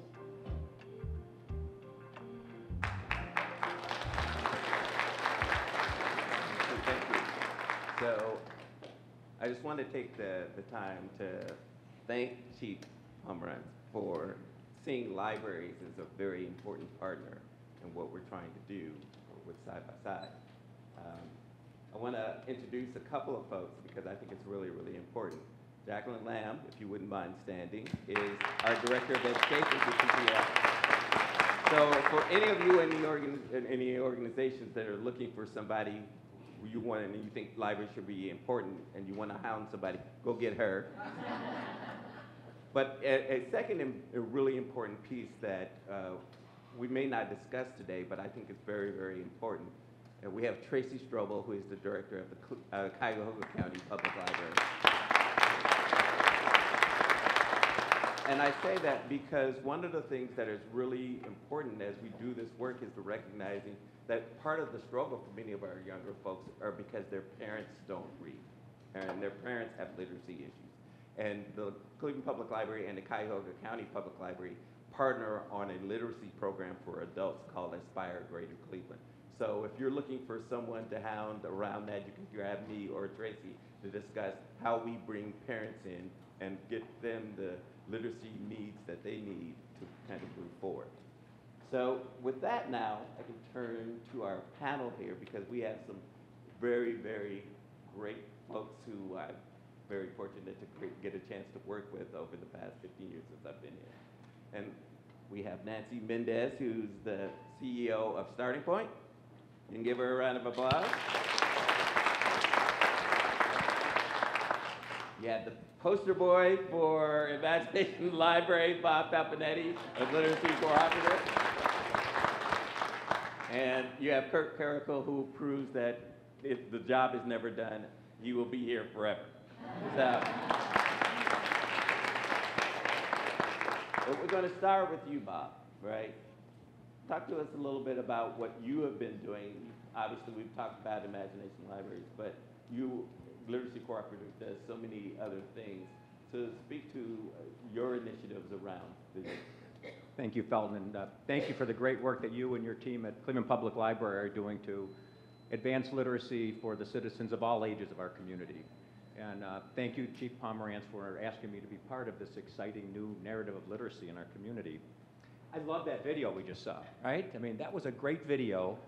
You saw parents with very young children, under the age of 3, working together, playing together, reading together, activating and firing up that brain. You know, the Literacy Cooperative has long believed that we have an incredible opportunity, in fact, a responsibility, to connect with parents of young children under the age of 5 to help those parents build the educational foundation of their children so that they can begin kindergarten ready to learn. In fact, the very first board of the Literacy Cooperative tasked me with the job of identifying an intervention that was helping children be better prepared for kindergarten. They knew that kindergarten readiness was an indicator of 3rd grade reading proficiency, and 3rd grade reading proficiency is a predictor of school success. And they saw the data then that far too many children in our community, upwards of 75% in some school districts in our community, are starting kindergarten behind. It was then and it is still true today. I learned about the SPARK program then that was created in Canton, Ohio. SPARK, Supporting Partnerships to Assure Ready Kids, helps prepare children for kindergarten through monthly home visits that include the parent and the child. We brought SPARK to Cuyahoga County in 2011 as a pilot and worked with Family Connections to deliver the program. Through evaluations, we found that children who were involved in SPARK were better prepared for kindergarten. We turned SPARK over to Invest in Children in 2015, where it continues to thrive and help children today. During that time, though, I was beginning to learn more about the science of brain development that we've heard a little bit about earlier today and in the video. Some of what I learned includes the following. In the first 1,000 days of a child's life, 85% of the brain's total volume is built. What happens during the first 3 years of a child's life has lifelong consequences, for better or for worse. Those years represent an opportunity that will not come again. And when it comes to brain circuitry and wiring, it's better to get it right the first time than to try to fix it later. In 2016, I met Dr. Dana Susskind, who wrote the book, 30 Million Words, Building a Child's Brain. It was one of the sources where I learned some of the information I just shared with you. Dr. Susskind wrote a second book called Parent Nation, where she believed that we need to do much more as a society to support parents during those early years in their child's life. In it, she writes, "We are not born to be doctors, teachers, drivers, or engineers. To pursue any of those professions, we go to school to study and learn. We are not born to be parents either, but there is no school to teach us parenting skills. We are left alone, for the most part, to figure out what to do in this hugely important endeavor." And when you think about it, a parent is not only their child's first teacher, they are their child's brain architect. As many of you know, and it's been said earlier, the Literacy Cooperative leads the Dolly Parton Imagination Library program here in Cuyahoga County. And the program is specifically and only for children from birth to the age of 5. Enrolled children receive a brand new age-appropriate book in the mail every month at no cost to the family. And we have about 40,000 families who are enrolled in Cuyahoga County today. About 12,000 of those live in the city of Cleveland. And we know receiving this book in the mail every month has a profound impact on children and their families. So by virtue of a family signing up for Imagination Library in Cuyahoga County, we have the contact information for all of those children and their families. We have been leveraging this relationship to share information on important resources and services that are available in our community. And I'm certain we have sent some of the information out for some of you in this community, in this audience today. We plan to expand that communication with families to include tips and techniques and in-person training sessions to help parents build the educational foundation of their child so that they can begin kindergarten ready to learn, to take advantage of the great teaching we have in our schools and the science of reading. So I ask all of you to join me, to join us in creating a parent nation where all parents are supported during their child's educational career, but especially during those first 3 years of their child's life when it is the most optimal time for brain development so they can begin school ready to learn. Thank you. It's really important. I think maybe we can get some questions afterwards to talk about parents because I think it's very important. And one parent who spoke to what is happening after the pandemic, how that's affected it. Nancy, it's kind of a segue into what Starting Point has been doing. If you can give us a little bit of the comment on what Starting Point does and what are you doing and have done since the pandemic to really kind of help our parents and our children move forward. Well, first, thank you for inviting me here. I'm one of those community organizations that work hand in hand with the state, the county, the city, and our school system to ensure that our children are prepared to learn and are successful in life. So first, let me tell you a little bit about Starting Point, and then I'll talk about what are we doing post-pandemic, because we all know the effects that it had on our children. So what is Starting Point? Starting Point at its core has begun as part of the Step Up to Quality movement, where we understood the importance of that early learning. And as Bob just noted, is in particular the 0 to 3 ages, and how important it is that we see that as an opportunity to help build that child for success in education for the rest of their life, and that we must take advantage of it. So there was a movement to build quality, a system of childcare quality, both in centers and homes. And we are one of the organizations that provides training, technical assistance to the teachers in those classrooms. And we do say classrooms. We are teaching. It's an educational environment And as a matter of fact, they are the first few components of the science of reading are taught to our teachers and are part of the curriculum. In particular, the phonemic awareness and also vocabulary building is a huge part of early childhood education. So that's number one. We build quality in classrooms through technical assistance and training. Then we connect parents to that quality. We have a resource referral department, bilingual, and we also have an online service so that our parents, when they're ready and they need that childcare, call us or come out to our website and we'll help you connect to quality childcare in your community. And we also educate our parents on the importance of childcare, again, to the science and awareness, how important those first 5 years are so that that first day of kindergarten, they're ready to succeed. And quality childcare will help you get there. We also just want to point out some of our partnerships and who we work with. With the state, again, they are the primary funders of Step Up to Quality, and we have an incredible partnership with our Department of Children and Youth. We also work with our county, and we're one of the few counties in Cuyahoga that makes a huge investment in children, in particular universal pre-K, and we administer that program with our county and are very proud to do so. Our county also funds out-of-school time work, and we are the administrators of technical assistance and training to out-of-school time programs. And then lastly, I just want to mention the investment from the city.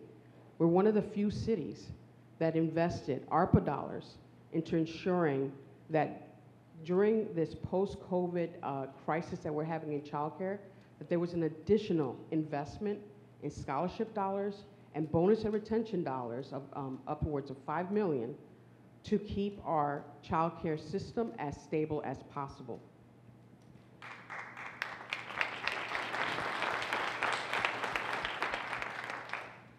I want to give you one example of another program that we do at Starting Point, because I just wanted to lay down the foundation of what we do, but there's a bunch of other programs. But there's one that I think that you might be interested in hearing about, and it's called LENA, and I don't know, I'm horrible with acronyms, but it's Language Environment Analysis.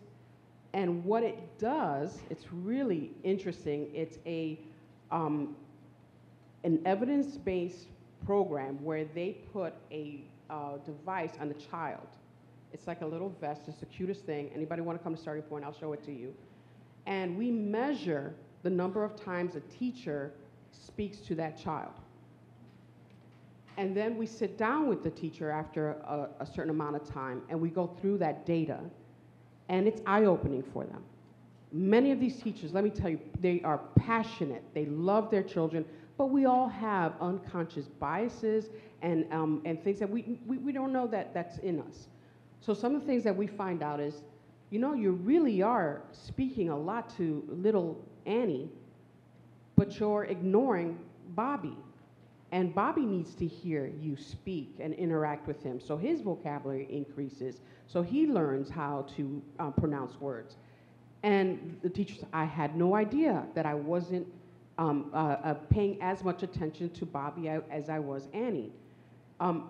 It's been a huge tool to help our teachers understand how to better connect to every child in their classroom. It really has become an equity tool, if anything.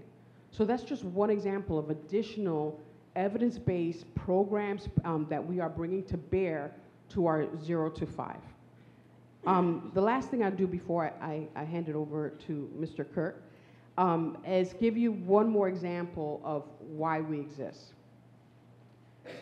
We were approached by a grandmother who was very emotional. Her daughter had just passed away and left her 3 children, 2 of them under the age of 5. The mother had been very sick during COVID, and those were COVID children, as we've been referring them to. What really struck her is she received custody of her 3 grandchildren.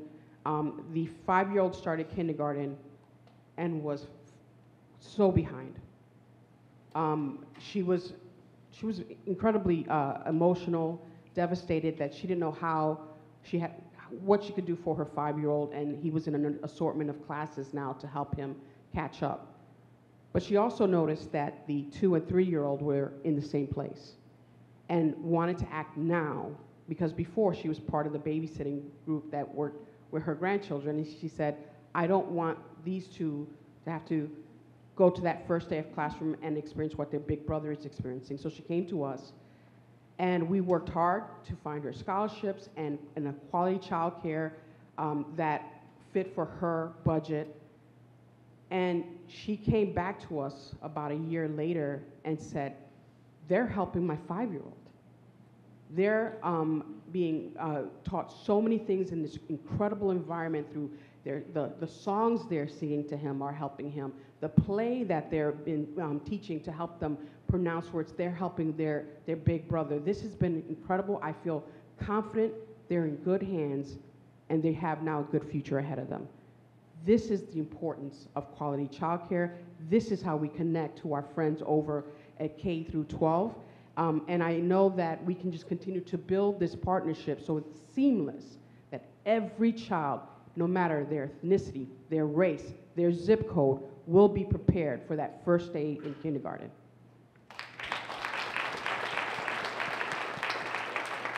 Thank you, Nancy. It's really, really good. And the Lena work is really, really important. I've seen Lena work with parents having their children at home with the vest on it and measuring how many words that the parents are saying to their kids. Really, really important. Kurt, one of the first people I met 15 years ago when I came here, has been doing this work for a very long time and retired and said, I'm still very, very involved, right? Former head of the Third Federal Foundation. Talk a little bit about what you've seen over the period of time and where we are now. And this is an exciting day, what we see here. All of these folks here really tied into, like, let's all work together side by side. This has been a great event, and the next year is going to be crucial as to whether we can all come together to support this method. You know, so I ran the Third Federal Foundation for 14 years, from 2007 to my retirement in 2020. Prior to that, I practiced law for 27 years. And when I was a young lawyer, I was a guardian ad litem at juvenile court. I volunteered to represent kids who were assigned to court. And it was such a sad experience because I saw kids who had so much talent, so much potential, but they were locked into a system they were going to be in for their entire life. They were in a system because they didn't have the literacy skills to bring out the talent that they had. And you know what we spend in that system, that juvenile court system? A person that goes into a juvenile detention facility, our taxpayers spend $200,000 a year for that one student, that one person. And we spend millions and millions of dollars incarcerating people. If we took that money and put it into developing the skills of young people, our society would be so much better.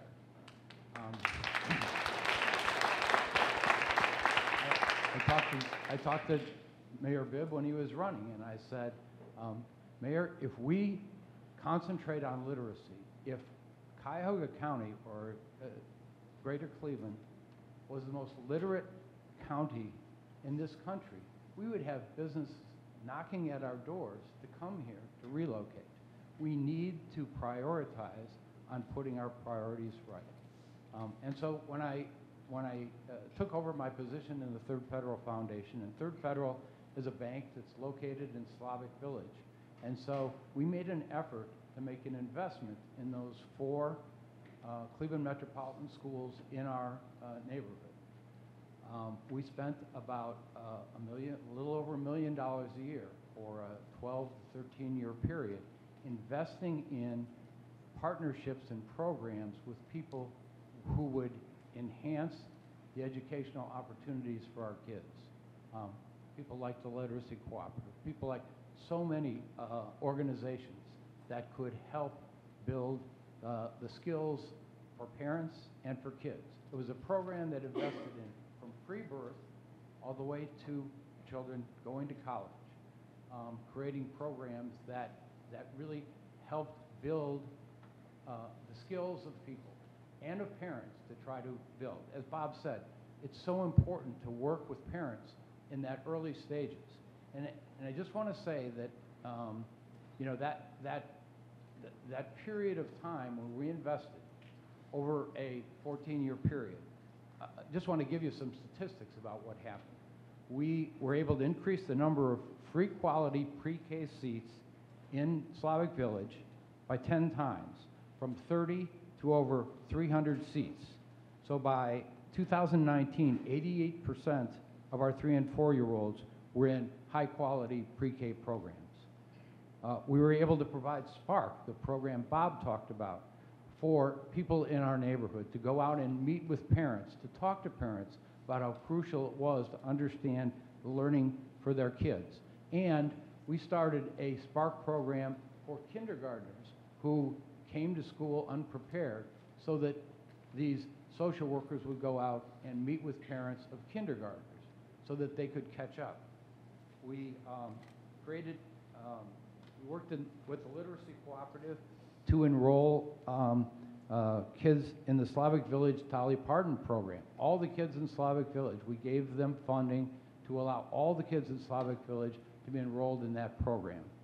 And that program provides a book every day for a child from 0 to 5 years old, so that when a child starts kindergarten, they have a library of 60 books. And the amazing thing, and Bob did a lot of evaluation of this program, it got parents to read to their kids. And it did an amazing job with that. We increased the number of, and basically we increased the number of children prepared for kindergarten by 185% by all those programs that worked with them. We worked with WKYC to... There's Margaret Bernstein for you. To create a Slavic Village Reads program. Worked with parents and children about the crucial role that reading plays in a child's life. We were able to introduce well over a dozen little free libraries in the neighborhood, and Channel 3 helped us celebrate those by having shows on the news to celebrate when we opened those. We were able to, with all those investments, and we invested in a lot of after-school programs, soccer programs, art programs, all kinds of programs, so that kids had things to do after school. We invested with the Boys and Girls Club, and Ron Soder at the Boys and Girls Club created some amazing literacy programs to help these kids. And as a result of that, we pulled all of our schools out of getting Fs on the state report card. All 4 of those schools did. Several of those schools got Cs on the state report card. We were able to, in addition, create a health clinic at Mound School, and we serviced not only the kids at Mound School, but we had a mobile clinic that went to all our schools, so that we were trying to serve the health needs of our kids. We provided wraparound services for those schools. So there was somebody at that school that talked to children about their needs, about their housing needs, about their food needs, about their health needs, and those investments made a huge difference in what happened in those schools. We actually, by the end of this time, increased the number of students passing the state 3rd grade reading guarantee from under 50% to 95%. So that investment made a huge difference to these families and to these kids. And in the state of Ohio, we need to invest in children. The Supreme Court of Ohio has held the way we fund education in Ohio unconstitutional 3 times. And our legislature refuses to change the way we fund. We rely on real estate taxes. And real estate taxes means for wealthy communities, they have fantastic systems. But poor communities, poor rural and urban communities, don't have the money to deal with the poverty that they have to deal with. It should be exactly the opposite. We should be having the poor, rural, and urban districts having the money to deal with the poverty and those issues that they have to deal with. Because the parents in those wealthy school districts, they'll make that provision for their kids. They'll find ways to get their kids what they need. We do it just the opposite way. And our legislature needs to change the way we fund education. So basically, I think the science of reading is a great thing to mobilize around, but what we need to do, we need to get those programs. We need to be able to have that money to invest in these programs that the Literacy Cooperative, that pre-K does. All those programs are actually absolutely crucial to getting these kids to be able to learn to read by third grade. And that learning to read by third grade is absolutely crucial to their success. So, thank you. Hey, Kurt. So you've heard a lot, but we have a little bit of time for questions. Yeah, I think we have a time for 2 questions, but we'll have another opportunity towards the end. But we have 2 questions, one over here.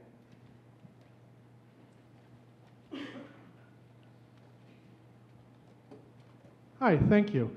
So first off, just as the son of a 30-year librarian with the CCPL, I really much appreciate everything the libraries do. I work for an organization that works with adults who are struggling with literacy. I've worked with actually some of the people on the stage.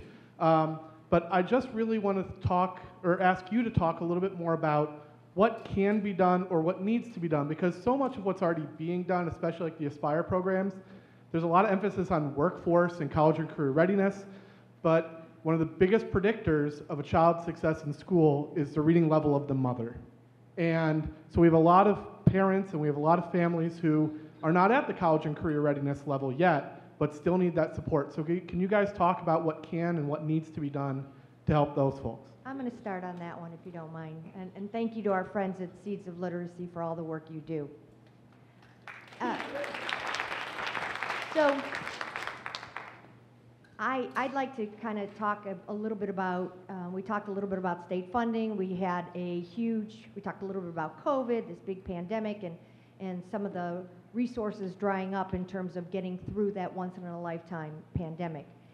And so when I hear about funding, it's something that a 32-year veteran in education understands is always important.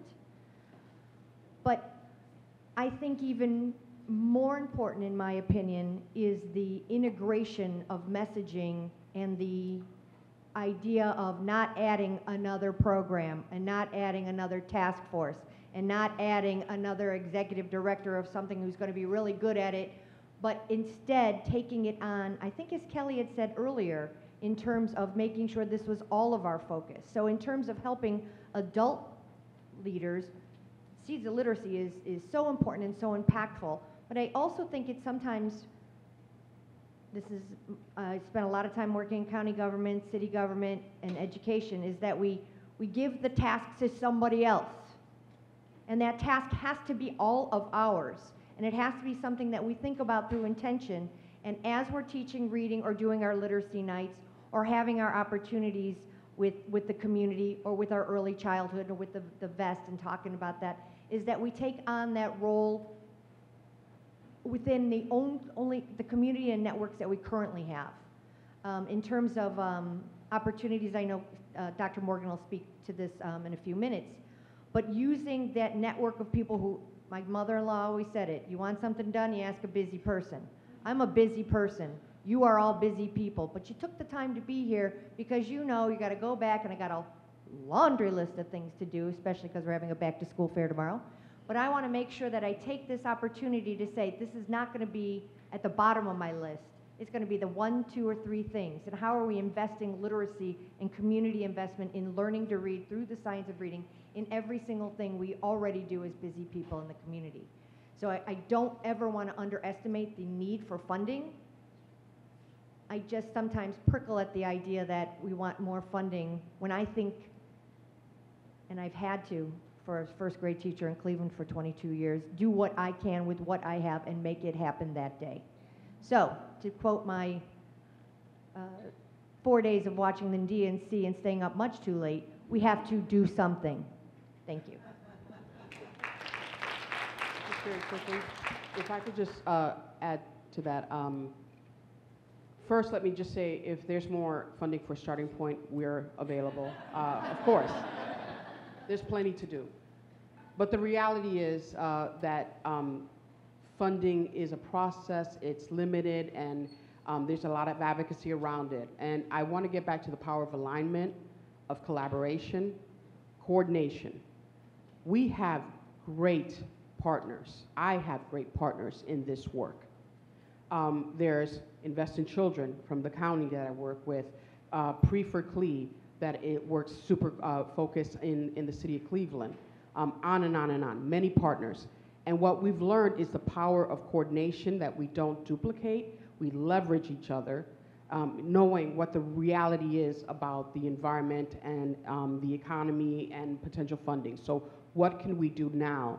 So I would encourage continuing to meet, plan, coordinate with the services that we have now, and also align with our school systems so that it's a warm handoff and those children are ready to go day one. Thank you. Go ahead. Just Chris's question. I think, everybody in this room has a relationship with families or a person based on the work you may be doing with them, whether it's teaching them adult literacy skills. How do we leverage those relationships to connect families to other services and resources that there are in the community? The Literacy Cooperative has been leading a coalition of service providers to build a whole family approach to this, to really begin looking at a family as a single service unit as opposed to a series of several service units that are all siloed. So as Nancy said, and we've been talking about, there's an opportunity to collaborate, to actually share contact information that you have with some of your families and customers to connect them to other services that other members of their families may need. Okay, any final words for this panel, Felton? Well, no, I was just going to say, if there's one thing that can come out of this meeting here, if there is an organization you need to network with, take this opportunity.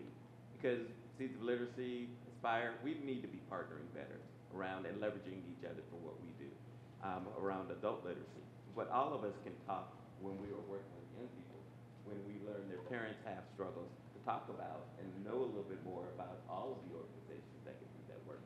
This is an unbelievable opportunity that we have today and that we have over the next however long you decide to do this, right?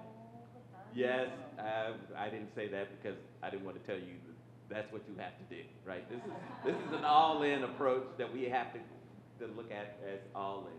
And I just think that we have to commit, like you said, we're busy people, but we have to decide that this is the all-in moment. Thank you, Felton, and thank you to our panelists. So now we're going to reposition. We've got a video that we're going to show, and I think I'm going to ask Felton to stay on. But I really would like to give one more round of applause to Kurt and Bob and Nancy, and thank them for their years, their passion, and their talent in so many things. And I think we're going to cue the next video, and this video is something that has come to us, I think we got it like yesterday. And the video that we're going to show next comes under the direction of our Cleveland Teachers Union President, Sherry Obrinsky. Many of you know I was part of the Teachers Union for many years while I was teaching in the classroom. And when I first started in this role, I was so thrilled to be part of the Cleveland Reads program that had started a little bit before me, but I was glad to kind of jump in. And as the Cleveland Reads program continued to go on, I remember Shanice, my colleague, Dr. Shanice Johnson, Sherry Obrinsky, and I were looking at each other, and I think we had just finished with the big parade in December, and I'm like, all right, what are we doing now? And they're like, I don't know, we got to get through this. We have this huge celebration. So through the work and leadership of both Cleveland Public Library, Sherry Obrinsky, who cannot be here because she's still at the DNC, and I asked, well, can you send a representative from the Cleveland Teachers Union? And she said, well, you know, Michelle, it's the first week of school. They're teaching in their classrooms. You should have had this after school. And I said, oh, yeah, I forgot about that. Thank you for the gentle but firm reminder. So our teachers are in the classroom, but what they did today was send this video instead. And I think you'll see some of the things that have been done and some of the things that are going to happen in the very near future. And I'll let you show it from here. And then we'll have Felton, who's featured prominently Over in the a last Santa 2 hat. years, the See Cleveland what's community next. came together around literacy. We wanted to improve literacy in our community with our city partners, our partners at the Cleveland Public Library and at our school district, along with a number of other community partners. And so we came together to form Cleveland Reads. We're going to read 1 million books in 10 million minutes. When kids read, a city rises. We are showing the nation that Cleveland supports our children, and Cleveland's going to fight for literacy every single day. We gave away about 60,000 books to our community. Our community read over 1 million books and millions of minutes. It was a resounding success that culminated with a December parade for reading. One of the first times I've ever seen, first of all, a parade in Cleveland, but also a parade for reading. And we knew as we were going into the end of that year that we needed to go further. That's why the Cleveland Teachers Union is launching Side by Side. And Side by Side, we're going to work with parents, we're going to bring in our community partners, and we're going to use the best in the science of reading to help improve literacy in our community. We believe that the union is the perfect organization to bring this program to life and to scale. Our members are experts in this content. We teach and work all over the city, and we're not going to wait. We are going to hit the ground running and get this program launched this fall. Most of my Early literacy is critical to the success of our students and our schools. When students read well, they do well at school. And in order to make that happen, we need parent involvement, because parent involvement means that our kids are excited, they're on task, and they're eager to learn. So that's why Side by Side is so important, because parents are the missing component. Getting our parents the information they need in order to help their students become better readers and to be more successful. Starting on September 14th, educators will host hands-on parent training events at libraries across the city to meet with families in a whole new and different way, and to create this excitement about reading, the science of reading. Well, it's so important for the schools and the libraries to be working hand in hand, because we're the after-school place of learning for our kids. Libraries are the perfect place to host this program. First of all, we have access to our children's librarians who bring reading to life for all of our kids in our community. We also have parents exploring the library, sometimes for the first time ever, and it gives them the opportunity to see what a wonderful resource their branch libraries are, and at a time and space that's more convenient to them. This program would not be possible without the partnership of AFT. We approached the AFT earlier this spring about creating a training program for parents, something that we didn't have the time or the expertise to do, and the AFT responded in a big way, creating a program for us quickly and then training our teachers throughout the course of this summer. We also will be partnering with the AFT to continue to provide books for our families throughout the course of the year, building those home libraries. Books in their home, for kids to just come, pick out whatever interests them, whatever looks good to them, just grab something that makes them want to read.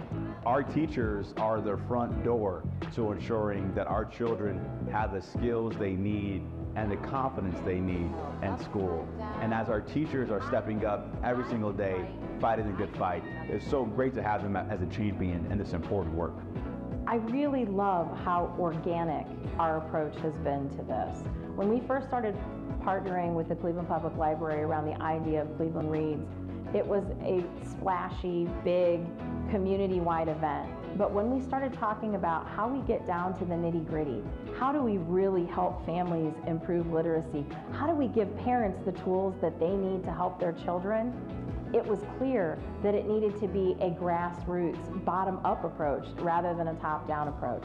Our members talking one-on-one with families, talking one-on-one with parents and caregivers, and the children's librarians in our branches working with the kids to help them bring out their joy and to help them see the excitement that they can find at the library. Nothing is better than what we're going to see this fall, and I just can't wait for us to continue the progress that we started 2 years ago and to see how much farther we can go.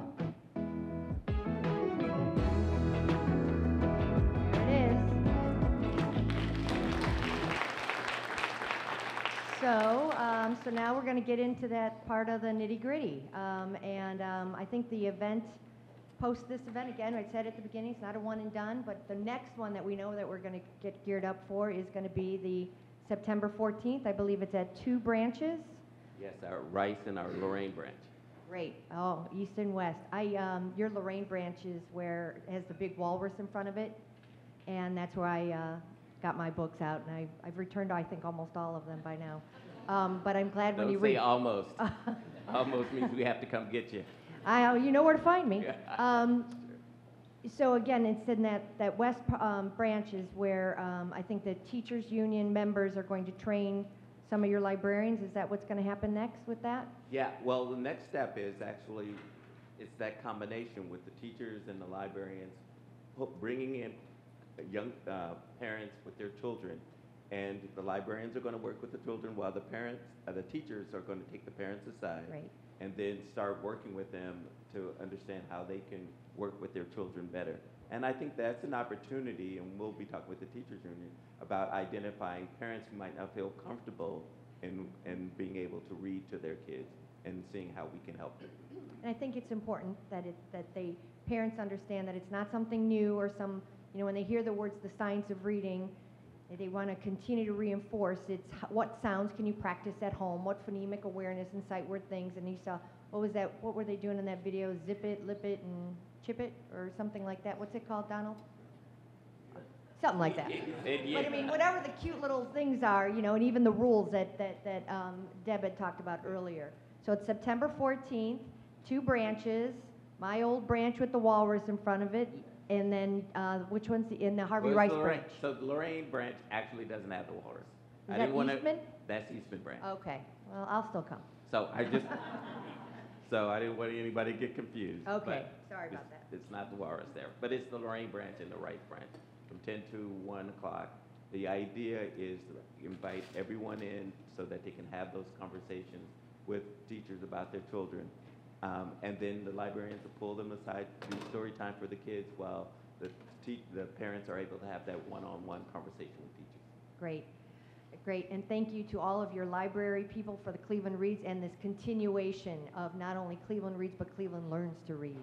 And Cleveland learns how to teach to read. Thank you so much. All right.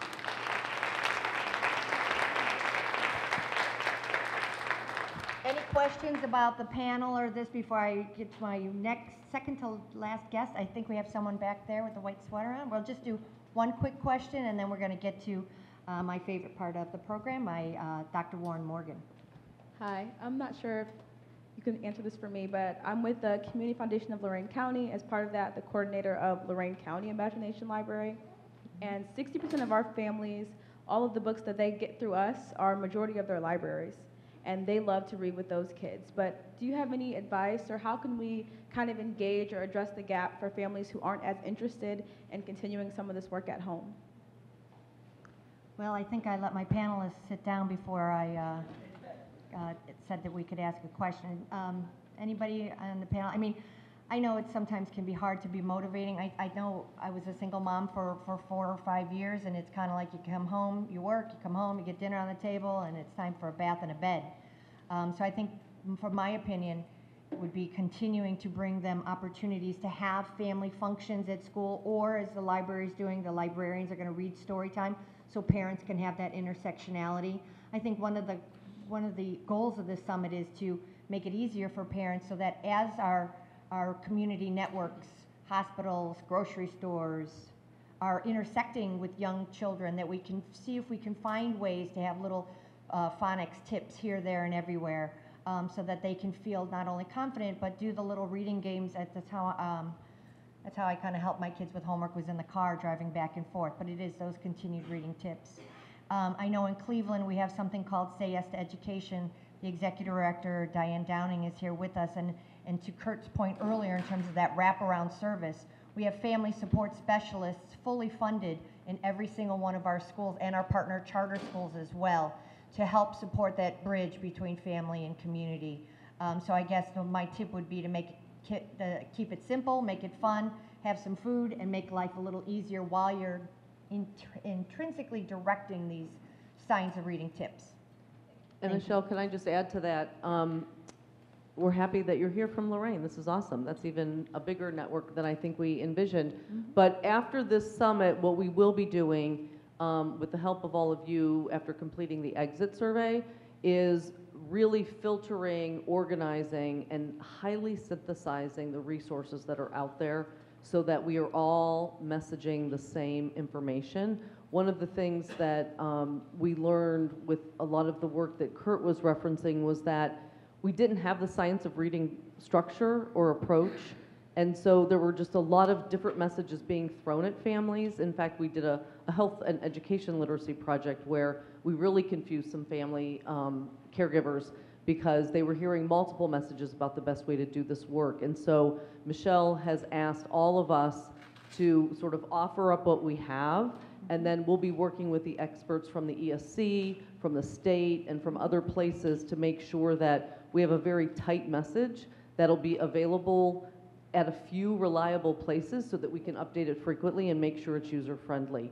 And again, if anybody in the room has suggestions about how to do that, post-summit is where that action is going to take place.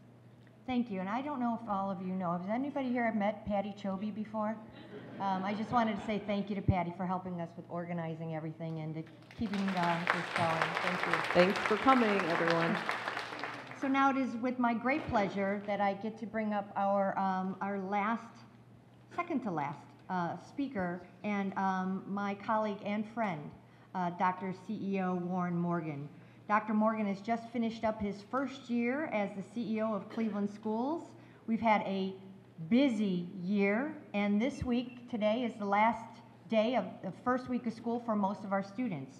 So without further ado, and I hope you'll give a big round of applause to somebody who has so much work to do and took so much time out of his time to make sure he's here today, I introduce Dr. Warren Morgan.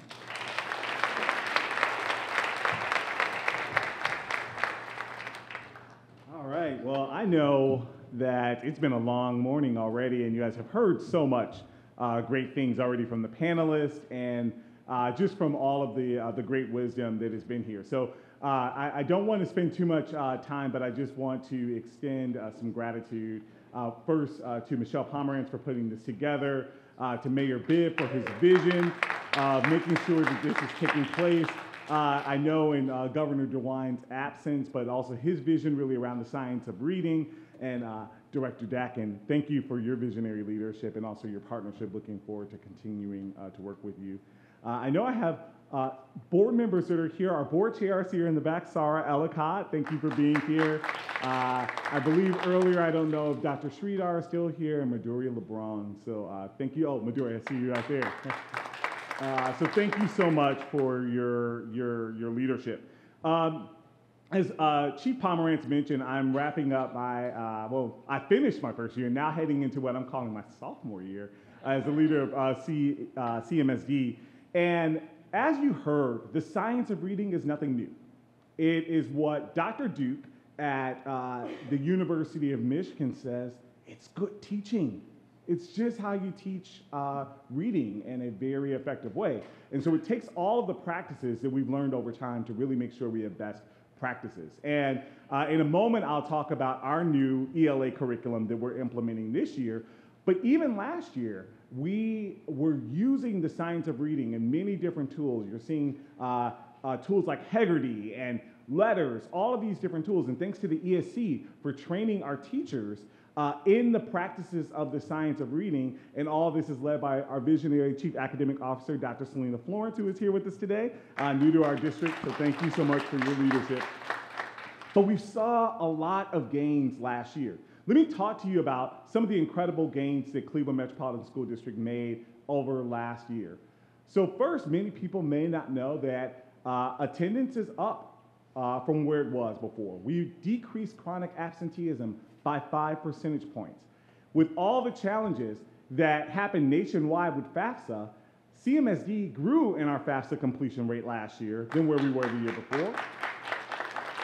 College applications are up by 8 percentage points.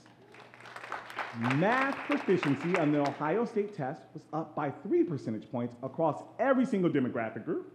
And then English language arts, which is why we're here today to talk about the science of reading, was also up by 3 percentage points across every demographic group. There was only one demographic group that stayed the same from where it was previously before.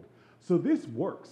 And where there was a parent that asked the question about pandemic learning and the pandemic gaps.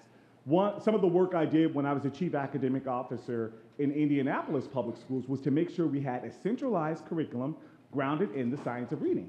And in just 1 year, we were actually able to grow our English language proficiency from where it was pre-pandemic. So this method does work, even with COVID loss. And so we want to make sure we're grounding in these principles. I'm really excited that this year we have, for the very first time, a single curriculum that is grounded in the science of reading. It is high quality. It is rated high on ed reports that we're implementing in every single school. A district as large as ours nearly has 40,000 students. We have high mobility rates. And I see City Year in the room. They help us with our attendance, so shout out to you. And they help us with, with the mobility rates that take place. But now with a single curriculum that is grounded in the science of reading, that every student can have, that no matter when they bounce from school to school, it supports the work that we're doing. So we want to continue to double down on this initiative, and I'm just continuing to look forward towards the growth. Though we've made growth, and I'm very proud of the progress we've had, and we've worked with many of our partners. I see Say Yeses in the room. College Now has been a partner that has helped us. We have a lot of work to do. You heard earlier, the proficiency rates are not where they need to be.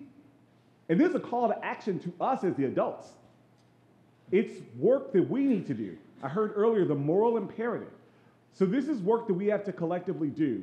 And so when I think about the partnerships that we're doing with the Cleveland Teachers Union and the Literacy Collaborative and Cleveland Public Libraries, as well as the Education Service Center, to make sure we're curating resources, not only to supplement the curriculum, but also giving parents resources so that when they're going into the library, they can actually pick books that are on that list. They can also read to students outside of the classroom time. All of this is only going to supplement the learning that is taking place, and this is necessary. It is only going to be the way that we grow in this proficiency. So we need to do this work together. We need to do it collaboratively, and I'm looking forward to working with you. Later on today, you'll get a survey about how you can actually help us curate and build out that list of resources that we'll be using with our families and with our parents. So we want to make sure that takes place. While I'm up here, I also want to make sure I share a couple of other things that we're doing as a district that we would also love your appreciation and support. I'm very proud that we will have our first electronic grade book this year that allows our parents now to have access, real-time access to how their students are doing. And so this will help parents also know how their students are doing on the science of reading. We are also a cell phone-free zone school district this year. Thanks first to the vision of Governor DeWine. We heard that in his state address and took note of it. And I also want to thank my colleague, Superintendent Jolly, who, when we were rolling this out, I remember calling you last winter and saying, hey, they rolled this out last year. I was like, what did you do? What did you learn? And he said, in Warrensville, when they rolled this out, behavior decreased and also productivity increased. And so I thank you for your partnership. You helped us with that. And as our entire village, help us as we're trying to implement this for our scholars in our schools. But it's been going well so far in all of our schools. And then the last call out I'll do is that on September 21st, we're going to have our Step Up to Kids rally, making sure that this is a collaborative effort in our city, not only to promote the science of reading, but also to make sure that we're getting our babies into school. It's about getting kids into school, making sure that they know the importance of school. So our Step Up to Kids rally will be on Saturday, September 21st, and you'll be hearing more information about that too. I thank you all for your participation today, for your continued support, for your continuing rallying. Our kids can and will achieve at high levels. So also what I heard one of the panelists say, it's about our expectations. So we need to raise the bar high and we need to do the work together. So thank you for this work and we'll keep on.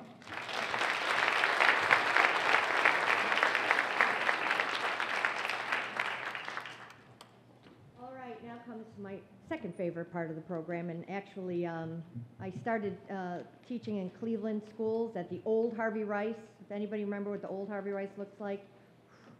And it was 1990. St. Luke's Hospital was still open, and I was a first-year teacher, and I didn't even know where the east side was, let alone Shaker Square, which is not a square.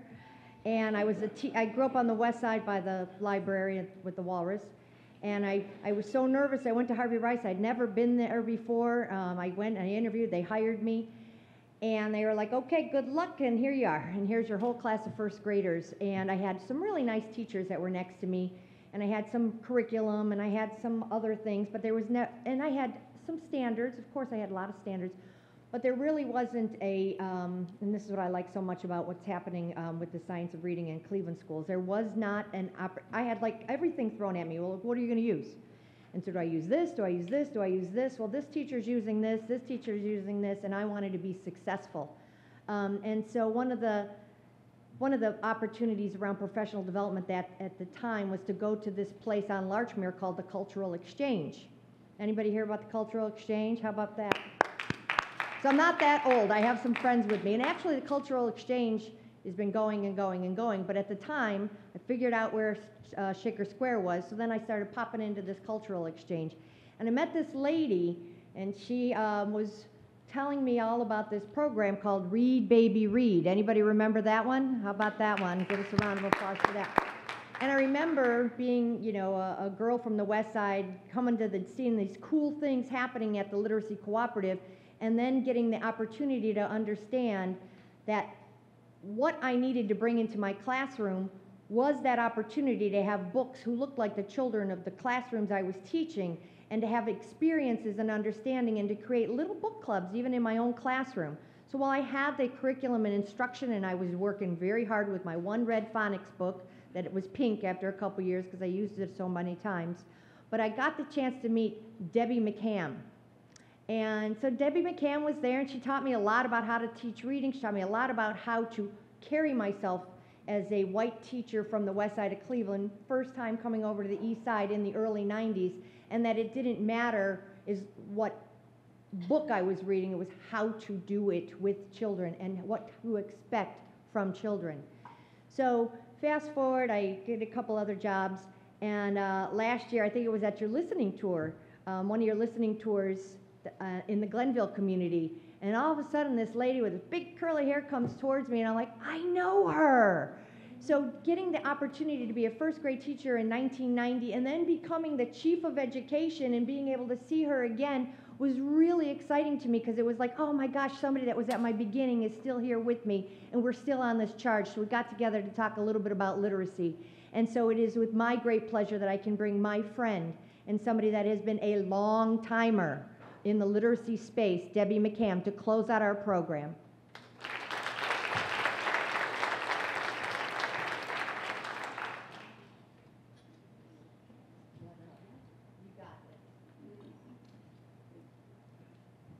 Well, I've learned a lot. How about you guys? Yeah? I didn't sleep all night. I didn't sleep all night because Michelle had pumped me as to who would be in the room today. And those of you who know me well know that this is my thing. This is what I love. And I was hoping that everyone who was invited would come, because then I knew that there would be children in the city of Cleveland and other places that would benefit. And that, after all, is what I'm about, children benefiting from the science of reading. Stand up for me. Stand up, please. Now look around. Look around the room. Look around. Look around. Look in people's faces. Okay, I think you did that well. Oh, have a seat.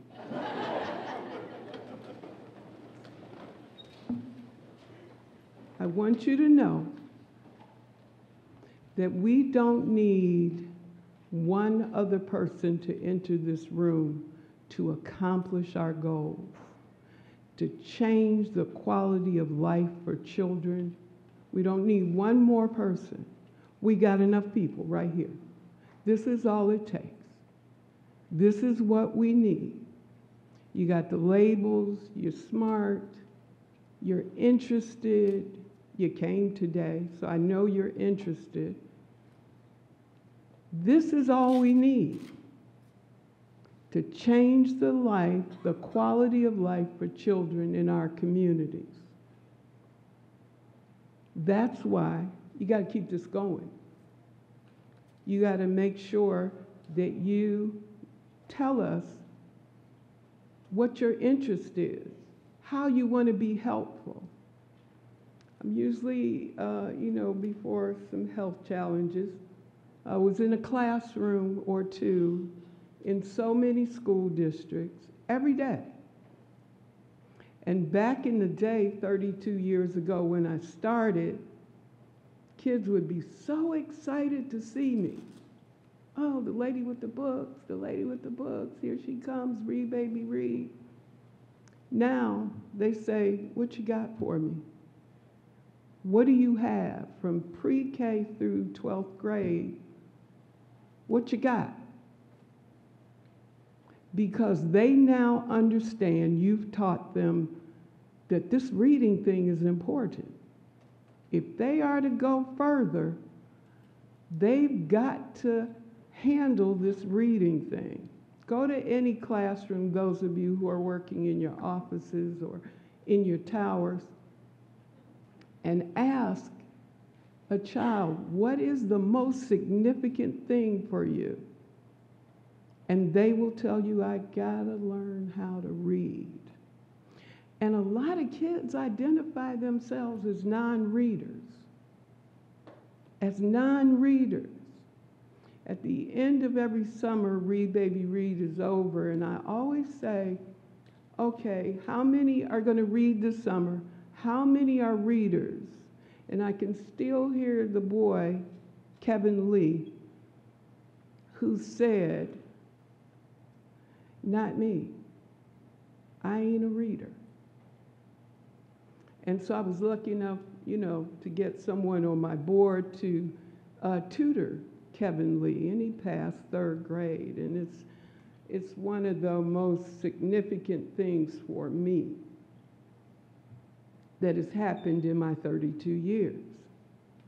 So imagine what we could do. Imagine what we could do. I mean, I know some of you are here because your job, or it's Friday, maybe I can get out early, whatever. But imagine if we collaborated. I love books, everybody knows that. I like to teach teachers how they smell a brand new book. I know it sounds weird, but a brand new book, how it smells. Oh, by the way, how does it sound when you open it? Okay, I know that's weirder, but it makes a sound. And if you are not teaching that, you are not starting at the beginning. Who wants a mechanic that doesn't know where the engine is? So, Michelle, would you hand me my bag right here? I forgot to bring that up. Bear with me just a minute. I won't be that much longer. Let me ask you a question. Michelle, you can't answer. I know I already did this with you already.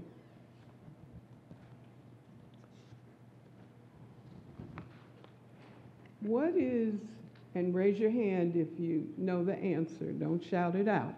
Don't look at your phone. Don't ask your neighbor. What page is this? Raise your hand. Your teachers, your educators, your principals, your superintendents. What is this page called? Okay, I love you're honest. It's an honest group. Oh, somebody, yes. Clever No. But I like that you were brave. I like that. It's not the cover page. What page is that? Page is that? It's not in all books, but it's in a lot of books. It's in most books. So here's my point. This is what I'm going to write on my list. I want to be helpful. Because if you are teaching the beginning of reading preschool, you got to know what that is. How are you going to start from the beginning and teach anything if you're not teaching it from the beginning? You know what I'm saying? Just nod your head if you get it. Okay, so I'm still on track. It has a name. It's in a lot of books. And your preschoolers, all the way up to 12th grade, should be taught how it sounds, how it smells, how it feels, a brand new book. So when they get that book from Imagination Library and it's coming, they're so excited. They're knocking people down. They can't wait. I've thought about this since I've been here. We've been watching for the last month. I was glued to the Olympics. And then thank goodness, because I was home from the hospital. Had to be in the bed. So thank goodness the conventions came. Now, as cool as it was last night, as exciting as it's been all week, regardless of who you're choosing to vote for, they didn't mention the number one thing that ails us in our country. Children can't read. Somebody wants to tell me that with all these people in this room, we cannot teach a kid to read. Millions and millions of dollars that we can't teach children to read. It's two things. You're not smart enough, or you're not doing a good job. I know better than that. I know better than that. So if we get together and we have conversations like this, like real ones, like real conversations, if we have the intention of changing the lives and the quality for children and their families, and oh, by the way, making lifelong readers. I don't just want them to, pass this grade. We want lifelong readers so that the quality of our space is so much better, that their lives are so much better, that they can give me the right change at McDonald's. Oh, that's right, I don't eat at McDonald's anymore. I forgot, I'm not supposed to eat it. So that's what we're doing here today, for real, for real. That's what we're doing. We're throwing away all the shiny stuff. Even though I think that at a cultural exchange, we do some of the coolest things. We're best practice for the U.S. Department of Education with Read Baby Read. We have the busy bookmobile that travels through neighborhoods, and children hop on and they buy a book. We love people who give them away. But we are not a government cheese program. When kids, when preschoolers invest in their books, they take pride in them. They take pride in them. They don't throw them all over the place. So you buy a book for 50 cents, 75 cents, $1, brand new book. It's yours. When I go into classrooms, what'd you do with your book? My father built a bookshelf. I keep mine under the bed with a flashlight. So we think we're on to something. 100 Men Reading, African American Male Initiative of Men Reading to Children in Preschool. Parent-Teacher Resource Center. So that's how it's about the book. So you go ahead and teach them how to read, and then you send them to a cultural exchange so they can buy a book of their very own, an investment in themselves for their very own. I was at Riverside, little fat, white boy, no waist, but a belt, but no waist. And the book that they were reading, they were in book club at Read Baby Read. And so they were reading one of my favorite books. If I have 10 favorite books, this is one of them. Be Good to Eddie Lee. And it's my favorite book because in Read Baby Read you learn that Floyd Cooper is an African-American artist, but there are no African-American people in this book. You learn that even though the third graders are talking about this ailment, Eddie Lee gets the girl at the end. So I love this book so much. So imagine the teacher reading this book, and then at the end of 4 weeks, you get to take that home. Now, who else reads that book? Other kids in your family? Mom's now involved, dad's not involved. She's peeling potatoes, but she's listening to the reading, impacting families. So some of that work that you're doing, I need you to look very closely, because you think one child is being impacted when the whole family, the cousins, the neighbors. So I want you to talk about your work. When we get together again, dig deep. Let's talk about the work. Let's see how I can help you, how you can help me. Let's see, Mr. Kirkle, he's got all that money. Let's see how he can help us. So I started to tell you that the little boy told me when I asked him why he was in and what did he know about a cultural exchange. He said, I don't know anything about you all. I don't care who you are. But my older brother and my younger brother can't read. And reading is my responsibility in my family. So that's why when the teacher announced it, that's why I signed up. We got just enough people in the room to make that happen. However, hopefully we'll decide that the grocery store guy, maybe the pastor in the church, maybe somebody else that we know that's very interested in kids being better off. I started talking about the election. Not one time did they mention reading. And that, I just happen to think that's what ails us. You can't be healthy, you can't be wealthy, you can't have a quality of life for yourself if you cannot read. If you cannot read. Please, think about it. So next time I come to this gathering, I'm not going to talk so much about how fabulous I am, or how wonderful, or how long I've been doing this.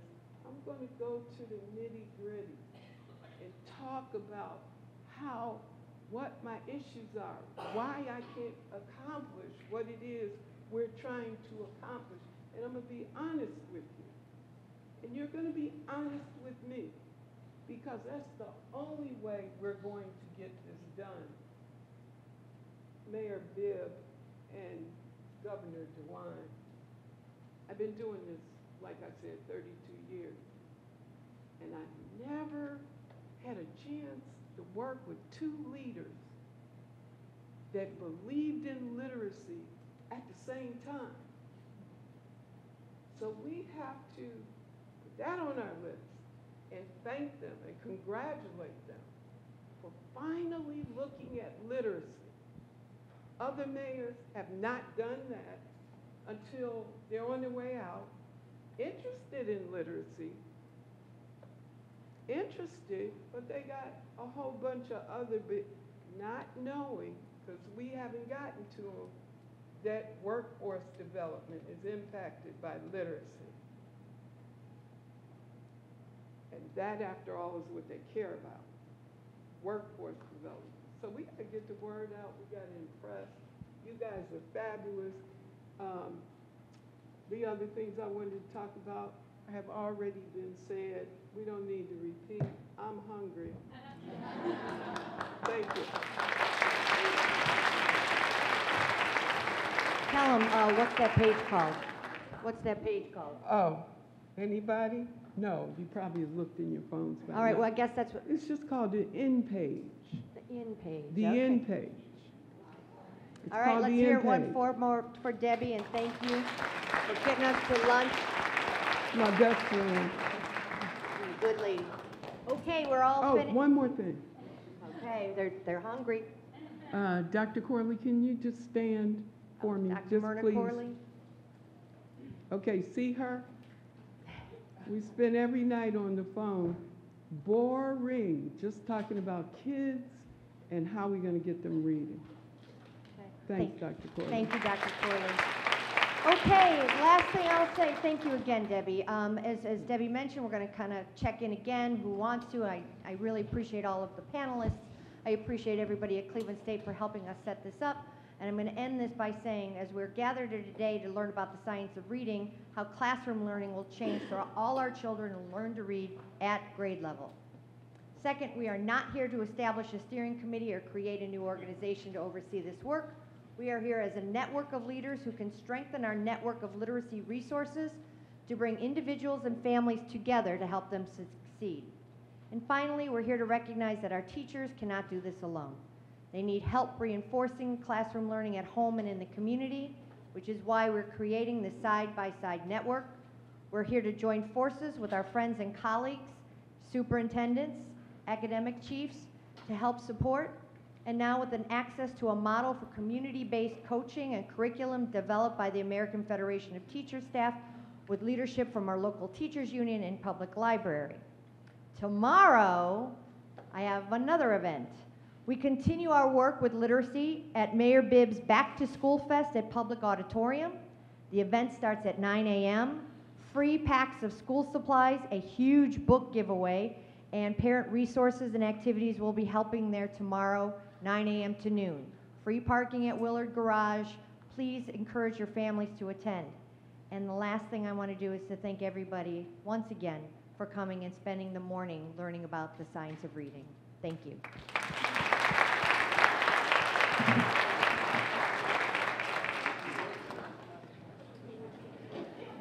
The QR code is up for you to access the exit survey.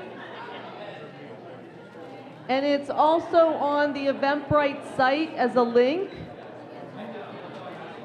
And there